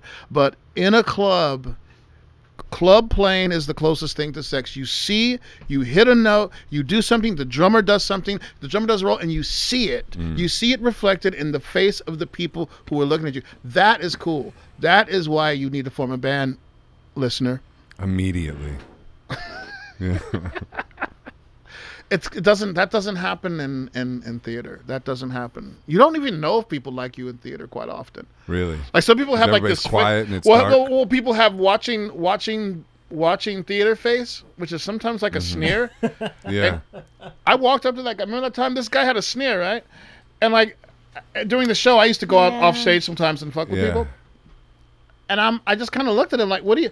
And it turned out that was just his natural resting face. Yeah, it's so sad. He loved the show. Yeah, I get all defensive. And I went off stage It's in front called of all these. resting bitch. Exactly. I was trying to think of the phrase. I was trying to think of the phrase. Resting bitch face. And I felt Even guys can have it. Right. And I felt so bad because I basically walked off the stage while we were. It's like, I know, but I people made like to an look at their assumption because in a programs. club. Right. They look at their programs and Stu's like, what are you looking at? First row. Yeah. Nobody at a club is going to look at their fucking program and be sneering at you. First row, they're going to be like, I'm here. And like, that's theater though, Yeah, right? I get First really row. defensive for those people. Yeah, but I don't like reading the program. That's not cool. Yeah, but they're Who reads excited. it? It's like reading somebody reading your bio while you're fucking. It's like, what are you gonna do? Like, let me read up on you while. Or when you accidentally see somebody yawning. Right. That one kills me. That one can deflate me right away. Oh, In bed or on stage? I mean both. I think. You know. I mean, life's been hard for me. God. Okay? Oh, yeah, that's hilarious. It's not an easy road, I tell you. All right. Man. Oh my God. So what are you guys working on now? What's the new thing? Oh God, the new thing. There's we're really this series at Pub. at the pub is insane because we have all these shows that New Yorkers haven't seen that we've done, like Kennedy Center or Oregon Shakespeare Festival in LA, shows that we haven't done here. So we're really trying to, for a change, not invent something new, but bring this stuff back to New York and say, yo, here's this show that you've never seen, you know? So just learning that shit and keeping it fresh on a, as she was saying, on a month-to-month basis is a lot of work. Yeah. She's got she gets mad when I call it an opera. I love when he says, but she's got an opera that You're working on an It's not opera? an No, she's opera. done with it. But It's not an opera. It just happened to be at a place that does like opera, but it sounds really. It's called The Good Swimmer, and so And this is your project, or is it It's solo? my little project, yeah. and you might be touring that. Yeah, it's changing. It was something that was done at BAM Next Wave this last December, and I did it with this librettist Donna Dina Velli. And is that the director? Or? no, that's the librettist. See, it sounds really fancy because she's a fancy words. librettist What is because a it's opera. librettist? Person well, who does the words. it sounds like it because that's like an opera person, right? Person you know. who does the words? Words, yeah, yeah. it's like a instead of. Ain't that a lyricist? Yeah, but it's a librettist. A It librettist. sounds very, you know. I Gotta know. learn this shit, Joseph. I Get it wanna be- together. I'm from Ohio, you know. I never went to college. It's like, I you never know, heard that it's word all either. coming out. Librettist. I know. Yeah, that's wild. Proper Wow, opera it's or fancy, rock opera? right? So, yeah, so fancy. I call it an opera because nobody talks. Nobody talks, but it's even all changing even singing. more. It's pretty much a concert version of this. It's gonna be in LA, like in over a year. and Everything it- moves really new slowly. songs, all like a leading in a sort of narrative kind of structure It- to a story or something. Well, like that? it was, and now that's kind of going away, and it's a bunch of songs from this that just kind of have an arc, I guess. yeah, is yeah, what you'd with say. acting as well. No, No no, it's just songs. Just it's just songs. And it's okay. It's songs that are written mostly. That's all found text, written mostly from the American Red Cross Life Saving Manual. Mm-hmm. I know it sounds really funny. That's funny. It sounds funny, but it's Yeah. not funny. You know, it's just kind of Right. it's meant to be kind of beautiful. But it's like it's like pop songs. There's Yeah, nothing. yeah. There's nothing All from the Red Cross Life Saving Manual. exactly. Every song. Every song. Yeah, mostly. Here's how you save mostly. a drowning man. Here's how Yeah, you save yes. somebody who's Here's how hanging. not to try Yes. to. Here, that type of thing. Yeah. That's Yeah, pretty it's great pretty cool. idea. It's pretty yeah, cool. It's really cool. yeah.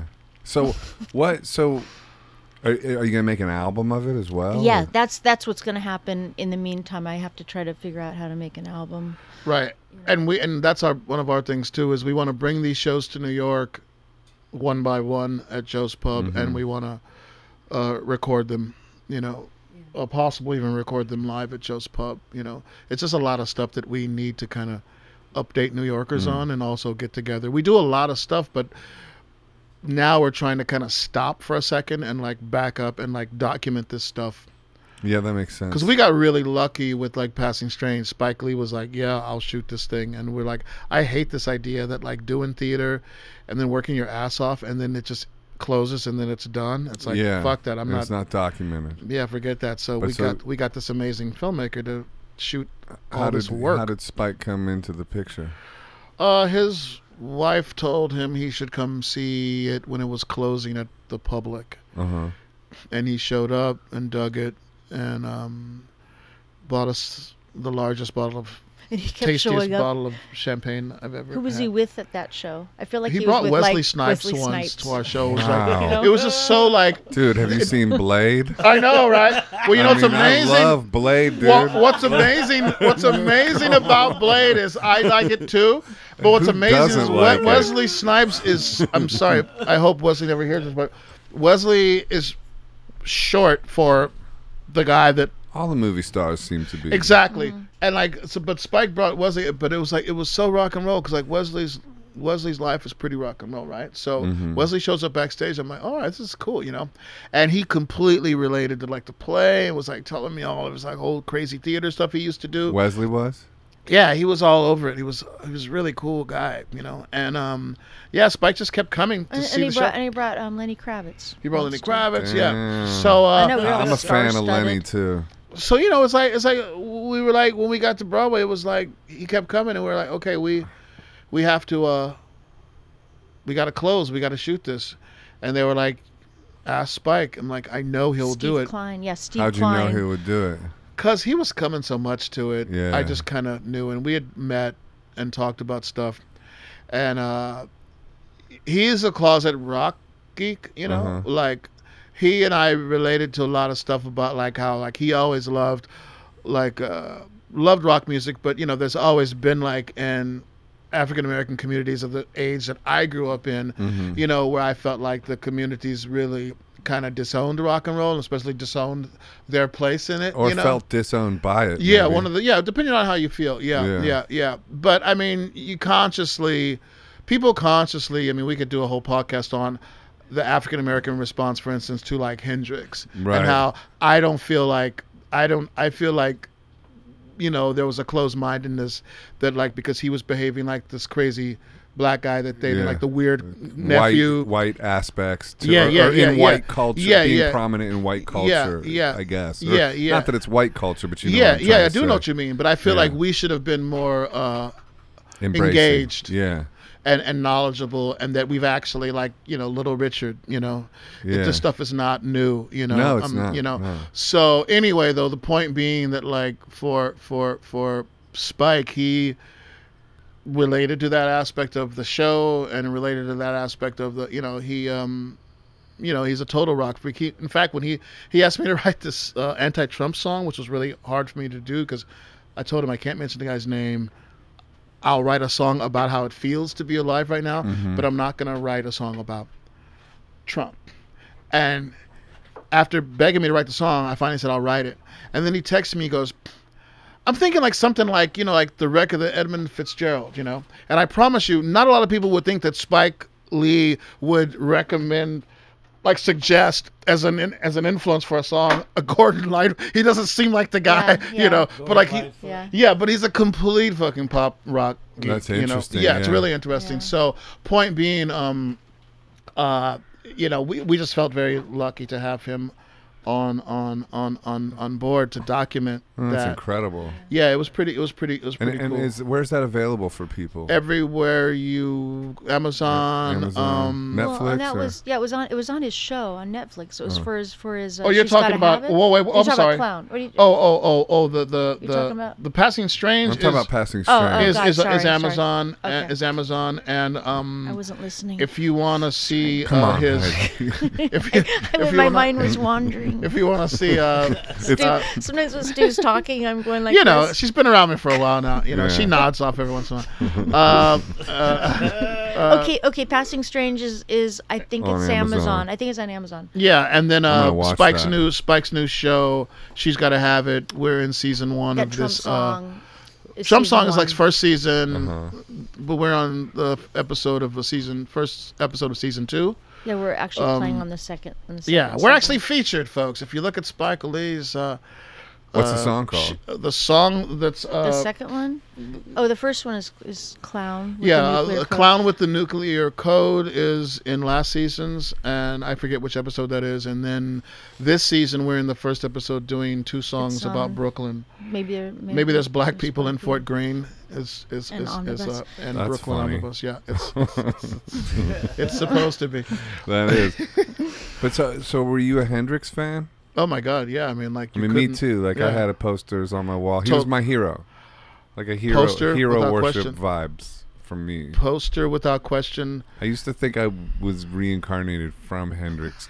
Because I was born September 28th, 1971. He died September 18th, 1970. Okay. So deal. it seemed like a year There's and something 10 there. days. Yeah, that fits. That fits. I made a connection That works. with that. That I was works. like, you know what? A year and 10 days, that's about how long it would take. Yeah, it makes sense. Yeah, that makes sense to me. That was enough. It would Yeah. take to do what? To like reincarnate, you know. Oh, okay. It was like a year and 10-day gestation, 9 months whatever. pregnancy. Yeah, it seemed like about right. Like you'd want to hang There's out. some numerological. You want to hang out in heaven for a the bit, ether. like you know, like let me like fly around for a second. Totally. Like let me mess with Eric Clapton. Let me let me right. spook him out. Right. You know. Exactly. Let me go fuck with George Harrison. Exactly. You know, and then I'm gonna Exactly. go ahead and become Exactly. Joseph Arthur. It just makes a lot of sense. Totally. You're not the Yeah. first I've met. Yeah. I wasn't anywhere near good enough guitar player to fill that, but I did. I remember once my mom, just like in Spike Lee's "Do the Right Thing," I remember my mom was literally like, why don't you have any black people on the wall? And I had a huge poster of Hendrix, and I said, what about him? And she goes, He's I not don't mean, black. yeah, she goes, I don't mean him. I mean like black people. And I was wow. like, this is my point. Like, that's a great, because I want you to kind of say more about this, because this is I interesting had a to me. giant poster. I mean, Like it couldn't that- have been Yeah, bigger. the one with the fucking cords coming out of his head. That No, one? no, I no, had this that was one where and he it was was like- giant, dude. This was I think he was like burning the guitar or something. I think Right. it was some moderation or something. I had a giant one, Right, of right. like the one with the cords coming all out of his head. I know what you're talking about. I know what Yeah, you're I had that one. Yeah, I was just like, there he is. You know, he Right. couldn't be more himself. Right. And I'm like, I'm sorry. It's Doesn't like count. this is Yeah. the big. No, he doesn't count. Yeah. And that to me is like That's this wild. thing. Yeah, but that's the thing that we all, you know, me and my friends in middle, what you East Coast people call middle school and what we call junior high school. Right. We used to listen only to the music we liked if we were flanked by this guy about 6'2" in junior high named David Morgan, who was a football player. Mm-hmm. And we would bring the portable cassette. And we would, whoever brought whatever, Zeppelin, Bowie, whatever. If we listened to that without 6'2" David Morgan flanking us, we would get our ass kicked That's wild. in my school. And I loaned a kid Because it was not white boy music. It was white boy music. Boom, white boy music. And Never mind that everybody who, if they came over my house, Yeah. they always liked it. Yeah. If they were in my house, they always liked it. But this was a social situation, Yeah. right? You couldn't be seen, you know. And I remember loaning a guy Rise and Fall of Ziggy Stardust, Yeah. and I loaned it to him, the album. And then we got on the bus, and then like 2 stops later, like 4 Crips got on the bus and said, yo, what, you know, like, what is that?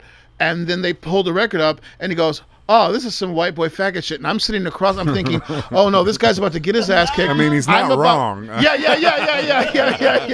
You're not He was wrong. accurate. I mean- He was accurate. But I'm like, oh my God, like I'm almost pissing my pants because like I'm about to watch my friend get the shit beat out of him because a record that I loaned him. Right. And do I have to jump in and, you know what I mean? And like, Did you jump in? no, grace of God, man. A woman stood up and said, you bad boy, stop messing with that And young that was man a just man. because he... Well, she was an adult. She probably was like 20, but she looked Right. adult enough, you know, because we were, you know, Yeah. kids. But By the way, God. the way you did that, she was a senior citizen in my Exactly, mind. exactly, She was totally. like My 80 mind too, years yeah. old. Yeah, I know. And then she went from 80 to 20. Yeah, I'm sure and then she it got was me 20. confused. I was Yeah. like, wait, now I'm attracted. Right, exactly. And that was just like that was our life. But then nobody would like come over my house on the Yeah. weekend and listen to it and be like, "This is bullshit." Because I mean, like, especially like I can remember like, you know, like those records, especially like when, you know, like I knew this guy who always said like Chris Carter used to say everything was funky in the 70s. Like Southern rock was funky. Rush was, But Rush even was Rush funky. was funky. Everything was weirdly funky. Right, no, You they know what are. I mean? They were. Like, They were. Like, They were. like- Everything was. And, Yeah. and the guys that turned me on to music were Yeah. black guys in my church Yeah. who turned me on to Black Sabbath, who turned me on to all this shit. They were, are funky. yeah, Black Sabbath. Yeah, no, they were church guys. I remember Yeah. the first guy that said to me, a guy that played bass in my church, and he said, Yeah. Black Sabbath groove, you know. And Oh, I was they like, do I was groove, at that age, I was like, I didn't even get it because I just thought this is just heavy metal, right? I wasn't really listening, you know. But Right. he was like, of course they do, and like, so that was the whole thing. It's like, so, it wasn't like black people hated that music. They didn't. Publicly, there was this weird thing. It was Right. like being gay or something. Yeah. You know, you had to pretend. Don't ask. Yeah. You know, don't tell anyone you were had to be in the closet with it. You had to completely be in That's the so closet. funny. 'Cause Yeah. the opposite, you know, when I was in high school, wasn't true because I got into like Public Enemy, It Takes a Nation of Right, Millions to right, Hold Us right, Back, right, and NWA, Straight Right. Outta Compton. Like Right. when that landed on me, like right when I was like in my like 11th, 12th grade, or what, Okay, you know okay, what I mean? yeah, yeah, Maybe yeah. even younger. And it was like no, you didn't have to hide the fact that everybody was into that. That's amazing, Even yeah. white people in Ohio. Yeah, you know? yeah. So it's interesting. Yeah, and I envy kids now because they can everybody can basically listen to everything. I mean, I walked into a Foot Locker in Times Square about 3 years ago, and there's this like the craziest, most eclectic fucking soundtrack for a store. Mm-hmm. Like it was just all over the map. Yeah. And I'm like, okay, these fucking marketing guys must be really smart. They know old farts like me are coming in, so they're like, it was just like cool punk rock, and then it would go into this funk stuff. And I go up to this kid, this black kid who couldn't have been more than like 19. I'm like, where's this music from? And he goes, I made this. Wow. And I'm like, what? All of these songs are older than you. And like, how did you find? I mean, it was literally something that you and I would like. It was like, it was down. It was a really fucking down mixtape. Yeah. And he fucking made it. And we talking like for a half hour in a Foot Locker in Times Square about like weird old punk rock shit, you know? And I'm like, okay, I envy you. And you get to wear Vans, a punk rock belt, and a Biggie shirt, and then spiked hair. It's like, I would have been killed with any one of those things, accoutrements. And they get to be into like West Coast surf. All of it. Yeah, they get to skate culture, punk rock, rap, everything. And I'm like, I wish. It's crazy how long lasting these cultural things are. Like, you didn't know. Like, if somebody would have told you back in the 80s, hey, Sylvester Stallone in 2019 is still gonna be the biggest action movie star around, you'd be like, get the fuck out of here. Like, it's so true. It doesn't matter that he's gonna be in his 70s. Sylvester Stallone, the guy so currently the biggest guy now, in 40 years from now, is still like, it's just weird. It's like, how is there not another one? I mean, there are, you know, like, it's just odd the way these things are much more long lasting than I think, you know. People think they're gonna be. I think like, you kind of invent something and then that's what it just sticks. Like, just like there's kind of there's not really another. Like, is there another Velvet Underground? Is there you know, I mean, is there a, you know, these things just happen and then they go away, and then hopefully something else there happens. Ain't another Stu Stewart either. We're cloning as we speak. Well, do you believe in the simulation theory, that we're in a simulation? You mean like that Baudrillard guy, the French guy? I don't know who he is, but simulation. This is a simulation. Of reality, like this, what we perceive as reality is actually a simulation. That you even heard that yet? Well, no, that's what I'm saying, because that's this French theorist guy. Oh, maybe you're even Jean Baudrillard, who talks about simulation, but I never bothered to figure out what he was talking heard about. Like Elon Musk talk about it on Joe Rogan's podcast, so that's where I'm referencing. Okay, so enlighten us. Like a little, yeah. So this is not happening right now. Well, no, it's happening, but it's a simulation. And actually, like, the people that are like theorize about the simulation is that the idea is, if you believe that eventually, like, virtual reality will get to a place where it's indistinguishable from reality, which, if you believe that will ever happen, then therefore the likelihood that this isn't already a simulation is like 1 in billions.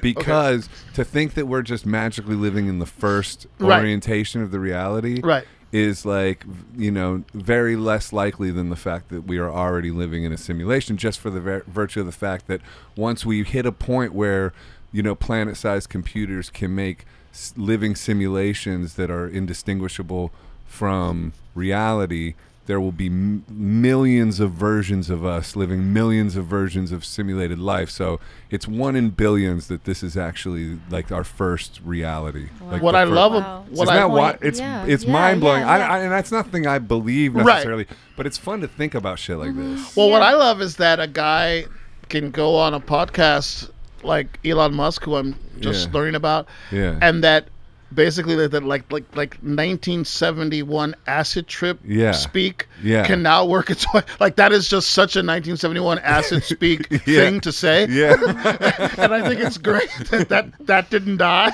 That speak is now. Oh no, that speak is bigger than ever, dude. Bigger than ever. Nah, that speak is coming with a vengeance, dude. That is where we are living in the perpetual acid trip. I don't know if you haven't noticed that or not, but this life is getting trippier and trippier. 'Tis all the time. It is. You know? Without question. No, without question.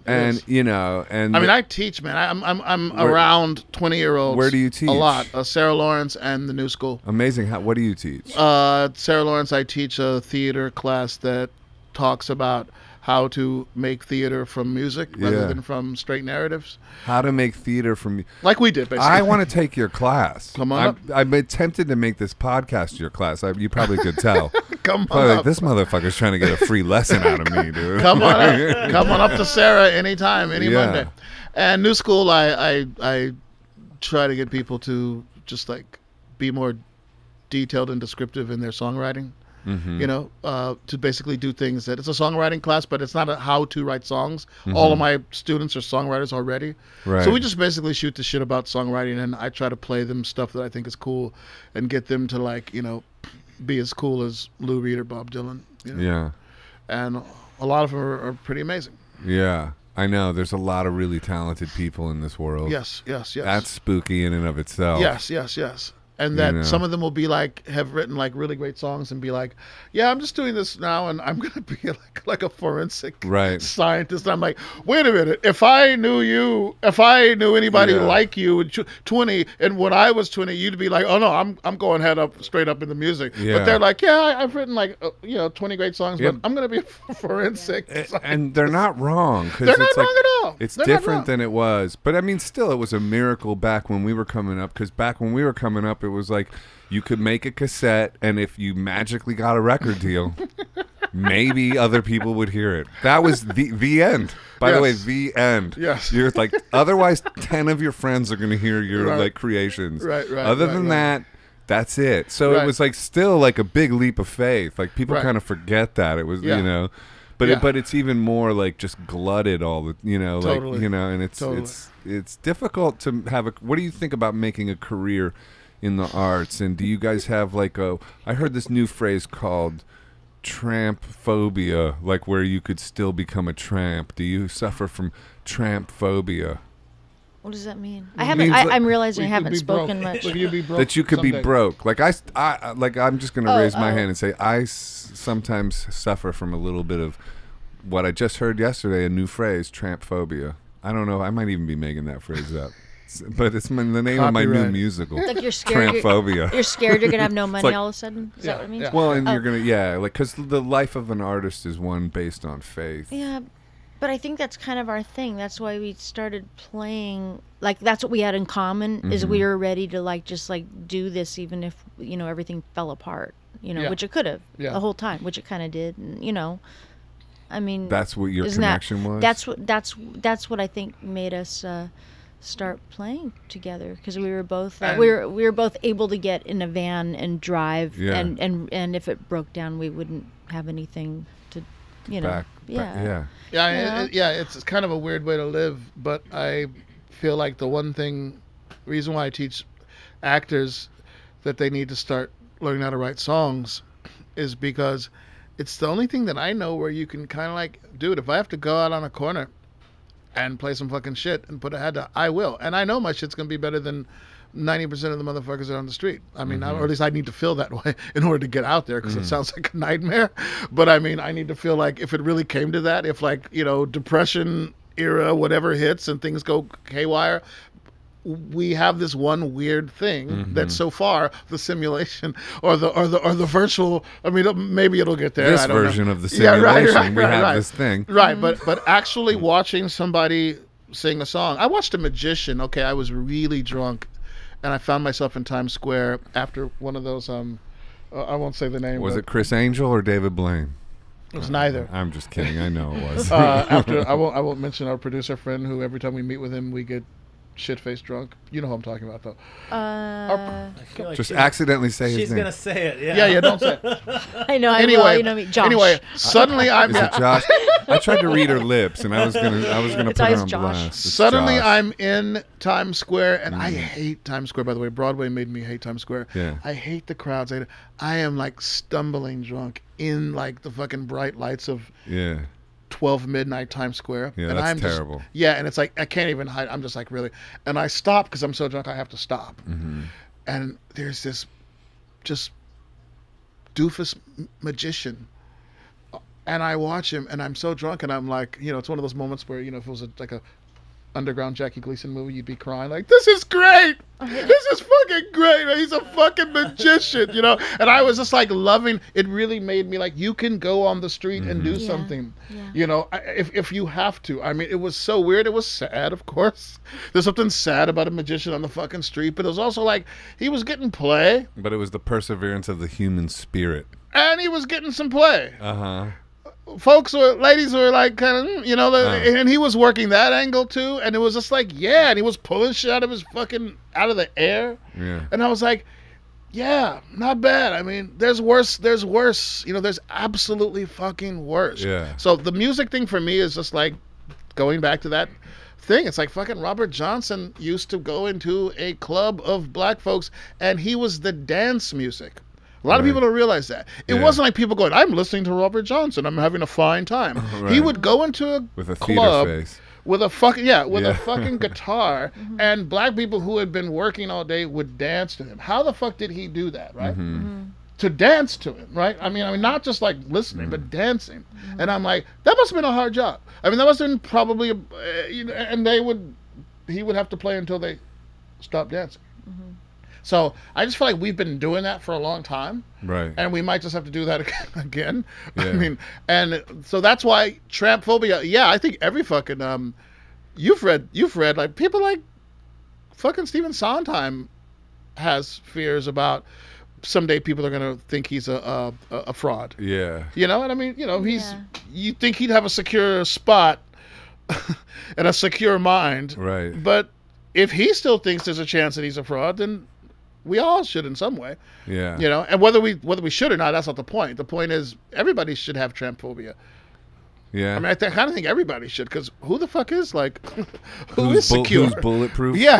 I'm not so sure. Yeah. I feel like we don't change. We're the same people we were when we were trying to figure out how to, you know, play two times in 1 month, and like what kind of show to put on and stuff. And I mean, like we're nothing has changed, even though we have all this success, you know. Yeah, nothing has changed. Still... and I think there's good and bad about that. Like nothing has changed. Like I still suck at computers and social media.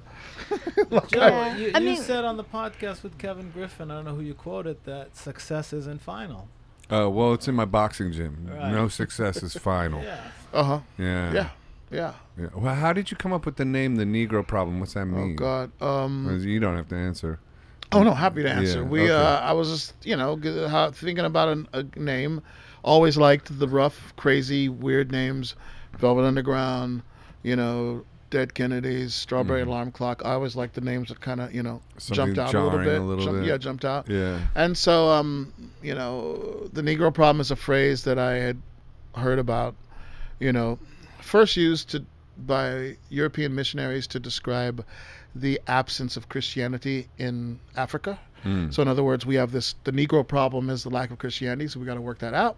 Then later on, people like, you know, Lyndon LBJ used it to describe the situation in, you know, in ghetto life for disenfranchisement, black disenfranchisement. So the term's been used. Booker T. Washington used the word, you know. It's been used a lot. So I'm just like, I got to use this word, you know. And I got to use this phrase. And my band, who was all white at the time, were like, okay, really? It's like, and they all laughed though so hard. I'm like, you guys are laughing. That means it must be a good name, because you guys are a little bit scared of it, but you're all laughing. Like, do you really want to do this?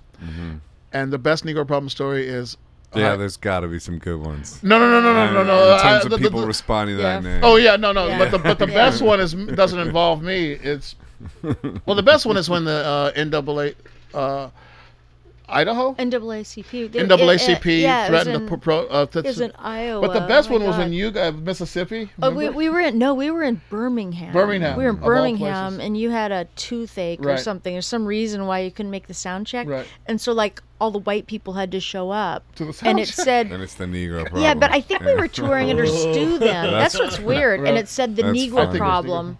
Yeah, and it was just like, well, that's great. Then they thought you were racist. Right. We were like skinheads showing up. Oh, really? We used to get that all the time. Oh, my God. There were places that wouldn't book us. There were places. I was going to ask about that. Like, remember the Mint? I don't know if you ever played the Mint in LA. I know the Mint would not That was my neighborhood. They wouldn't book you. They wouldn't book us. The only people in the beginning in LA that would book us were actually people that had a sense of irony.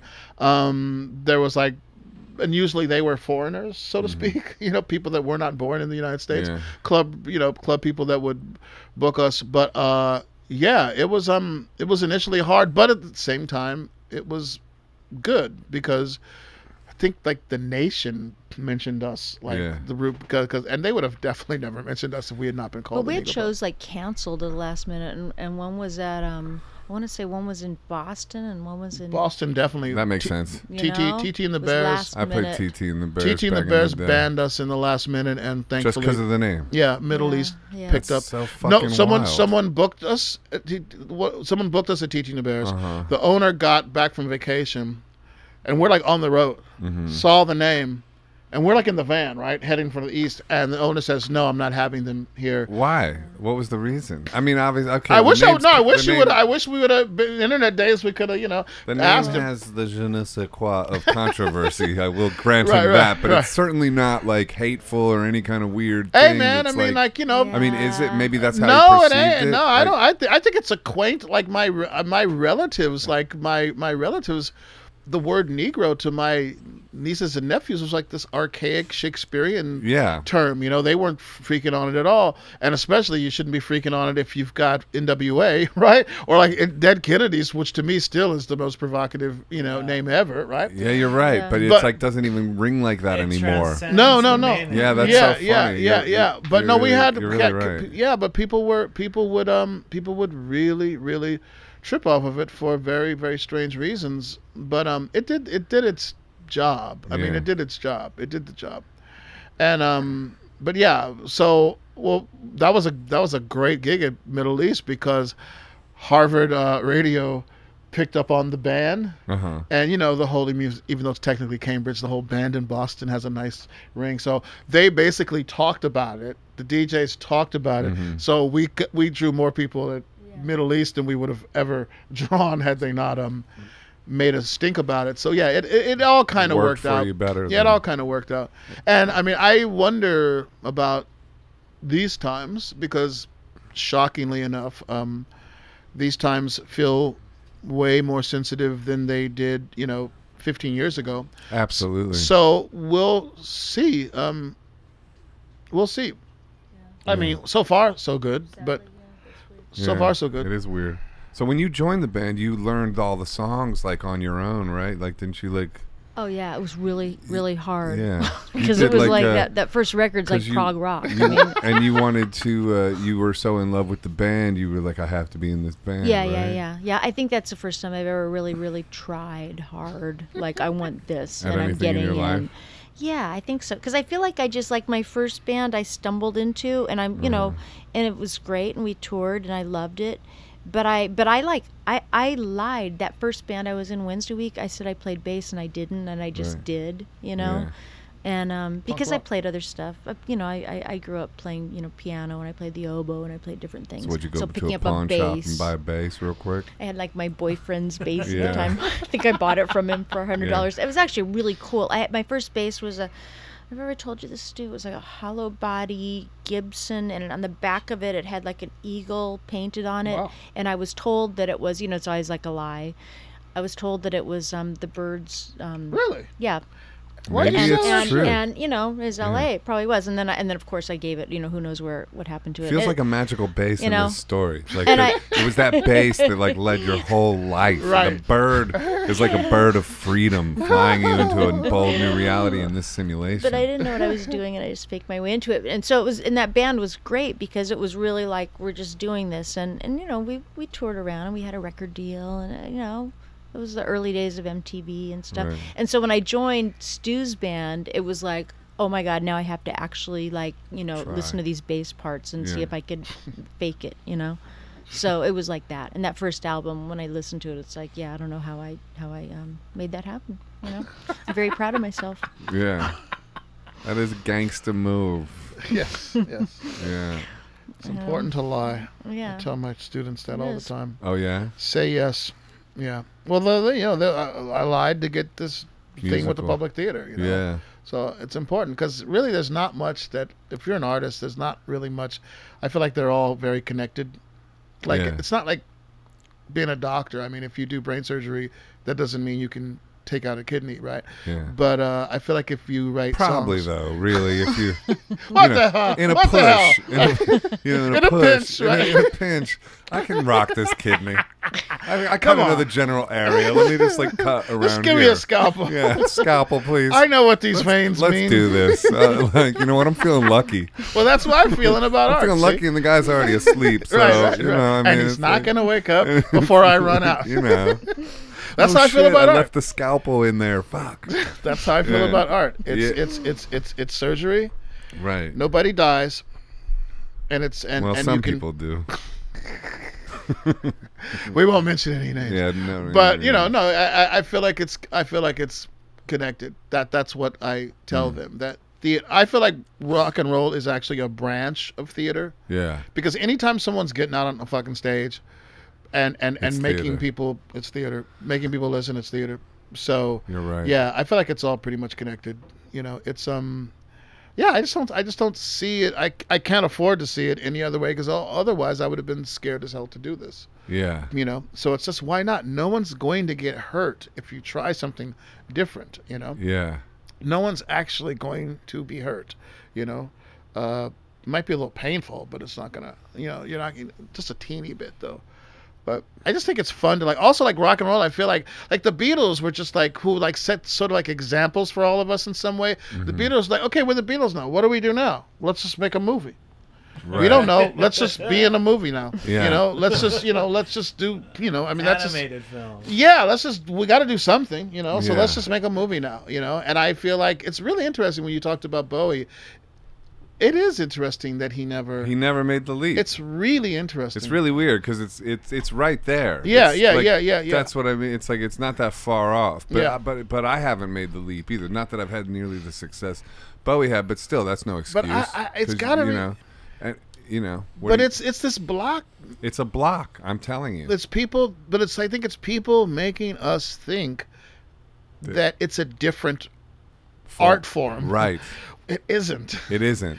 It just isn't. And the irony But is, here's where it is. If I'm allowed to ask Please. the teacher a question, and I'm not saying that in any kind of I hear you. I'm genuinely saying that, which is, yeah. But you do have to have some kind of narrative, and then the characters. That's the difference. Like Bruce Springsteen made it to where it's yeah, it's really not different. It's basically elongated storytelling, and then that's leap number one, I think. Whereas you brought in characters and Right. did have dialogue and stuff like Right, that. So right, that right. is a significant leap into another form. Yes. But you rooted it around the songs and you kept it abstract, which was Yes. also liberating. Yes, yeah. So those yeah. are the key elements, I guess. But, Yeah. But so how would you make that even more liberating? What would you say? Well, I'm just how saying- is it not even more not different than I'm thinking it is? Well, I'm saying that in rock and roll, for instance, you always look for what you need, right? Mm-hmm. If you want your band to change, you look at, Talking Heads, you go, okay, suddenly David Byrne woke up one day and said, I want to bring guys from P-Funk into this band. I want to bring another bass player. You bring in what you need. Somebody says, hey, the Doors say we need a saxophone solo, so we bring a saxophone player in. If you are making theater, bring in somebody who you trust, who you believe in, who understands rock and roll. and who right? can write some words. Maybe, Yeah. Maybe some narrative. Yeah, bring in what you need. That's a good fucking point. But I mean, bring in a real deal person, Mm-hmm. not an expert in the form, but somebody who you actually, feel understands what you're doing. See, the reason why she and I work well together is because we grew up listening to the same shit, literally the same radio stations, trying to see the same bands, this weird mix of, like I say, with punk rock and soul and psychedelic, all this stuff. So you got to find somebody but that's what you do in bands. You don't get Right. somebody in your band that you don't like, Yeah. that doesn't understand you. You get people that understand you. Yeah. And to me, that's what you do with collaborator in a theater piece. It's no different. Did you have a collaborator with the narrative in your piece? Or? No. I mean, I was lucky enough where I was able to, wrote but that. I was able to bounce it off of Heidi, Yeah. And the director didn't know anything about rock and roll. And you would listen to the songs and go, where can this story go when I frame Yeah. these two songs? Yeah, And and like insert the narrative pieces between the songs in a set list type of thing? Yes. And she would basically was the person who would be able to say, which you have to have, is somebody who's going to say, this is working and this is bullshit. Because see, most And people... you had that. Well, that was her. Heidi. Yeah, so I'm saying somebody be like... Annie Dorson And Annie. also. No, but, Yeah, but Annie didn't know anything about rock and roll. Let's not be... Right, and right. Annie was great with theater. Right.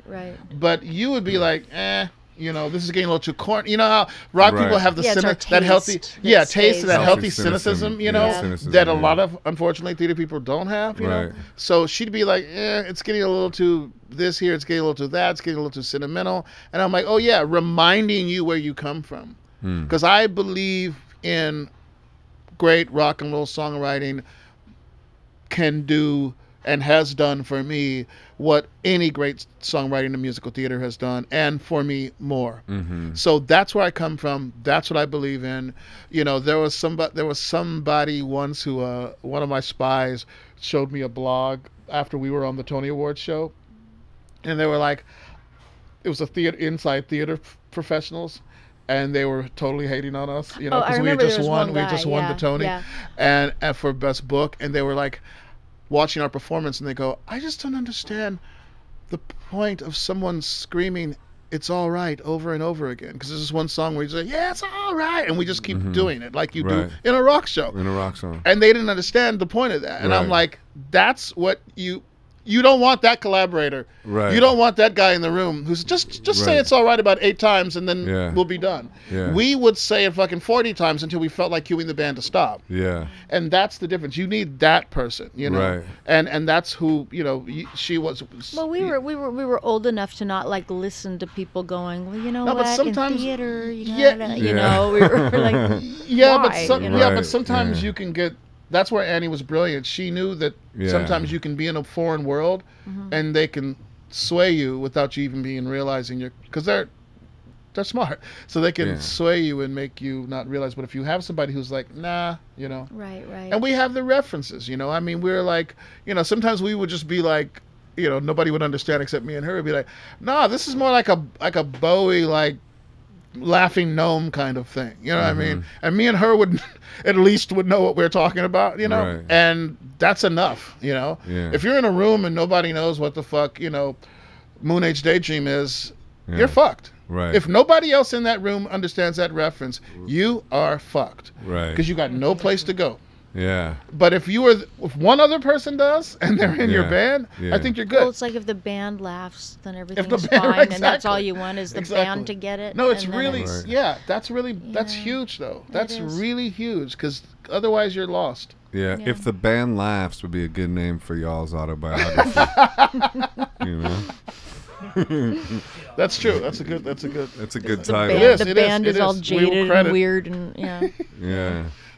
I just love the broken candle. I'm sorry, that's like stage direction. That's like East Village. It looks, it looks. No, this right here, the broken candle. It's just broken just enough where the person was like, oh, okay, maybe nobody will notice. But well, I put that there, and I did contemplate it. I said, you know what, it's like the little I was like, if somebody bumps the there. table though, like it's I left the dangerous glass. Awesome. You know. Folks, if you could only see this room, they will. They will. Watch it on YouTube for those listening. But you know, we're like giving them certain angles. The whole thing is a sight. You know, well, we've done this podcast. It's been a sort of a very like fly by the seat of our pants thing. You know, 50 episodes. 50. Almost. Oh, so that's why you're so chill. Okay. Okay. Yeah, 50 episodes, and we've done it 3.5 months, something like that. Like with like. Whoa! Wow. You've done 50 of these in 3.5 months. Yeah, two episodes a week. And I'm getting ready to go on, it's like I said, a 6-week tour, and we needed enough episodes to keep the pace up, because this guy's a real taskmaster. Well, man, I got to tell you, I'm not blowing smoke, man. You're good at this. Thank you. Because I got to tell you, when we were talking, when we first started, I was like, oh God, this is really fucked because this is already going really good. Like the first 3 minutes, Yeah. and we're not even fucking recording. What are these guys Right. doing? Right. Because like this should be the podcast. Yeah. And then you're like to him, Yeah, this you're is- like, are we recording? He's like, oh yeah, we're recording. I'm like, oh, so they actually have a thing. Yeah, we know what we're doing. No, but I mean like kinda, a lot of kinda. people. No, but I mean like a lot of people who know what they're doing Right. don't. Yeah. Because it's like I often feel like I'm like in these things for some reason. I don't know Yeah. why, but in these things, I often get feel uncomfortable. I feel really like I could be in front of 100 people. I'm fine doing Yeah. this, but Right. I mean, and this has been like casual. Yeah. So. It's Have you spiked our coffee? Is that That's the it? goal. Are you Are we really asking? on simulation It's acid? It's funny, but like we were there was a Josh Radnor, an actor. He was in How I Met Your Mother, and he actually does theater stuff, and he's a very creative guy. And we had him on the podcast, and about halfway through, he legit thought that we drugged his drink. He legit. Oh, yeah. He legit was like, there was a moment where it was like, hey, I'm was- feeling high all of a sudden. Is there something? Did you? And then we made a joke that we put something in his drink, and we were obviously kidding. Right. You know, That is very funny. But then Wow. there was a moment of hesitation. Well, we you also That know? is got funny. deep into psychedelics, and he felt he drifted for Yeah. a minute. That is hilarious. Yeah, Wow. but I don't know why that is. Yeah, interview is like a lot of uncomfortable vibes, I think.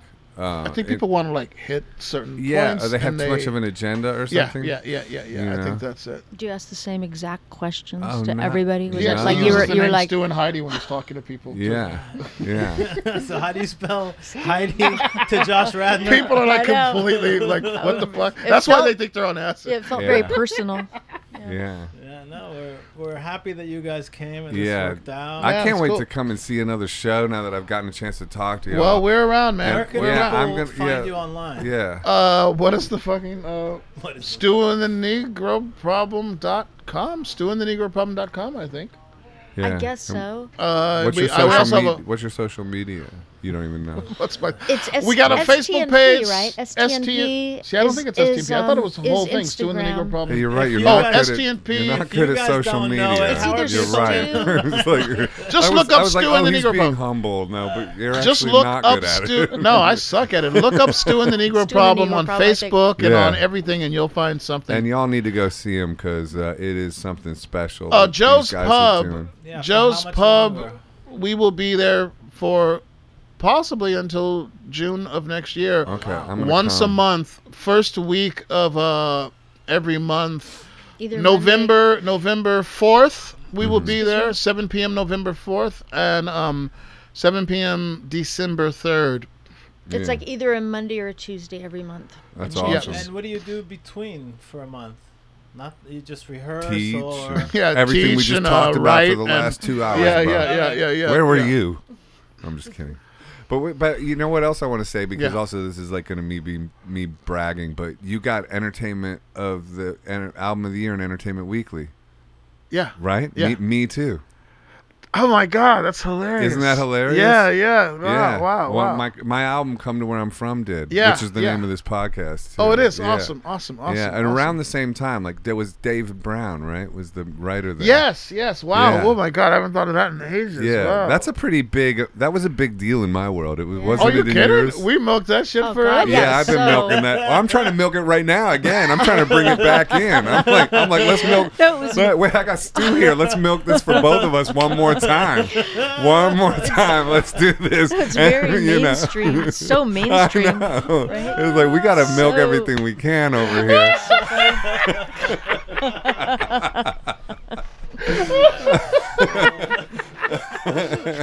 That's good. Yeah. And on that note, Right. folks, that's right. We're legends, all right? All right. Thanks, guys. Thanks for Thank you doing it, very Lot of man. fun, man. Lot of Thank fun. you. Yeah, Thank you. Appreciate it. Thank Yo, you. thank you so Shake much. my hand. Yeah. Thank you. Thanks. Thank Stu. you. Me and Stu don't shake hands enough. Yeah, well, you know.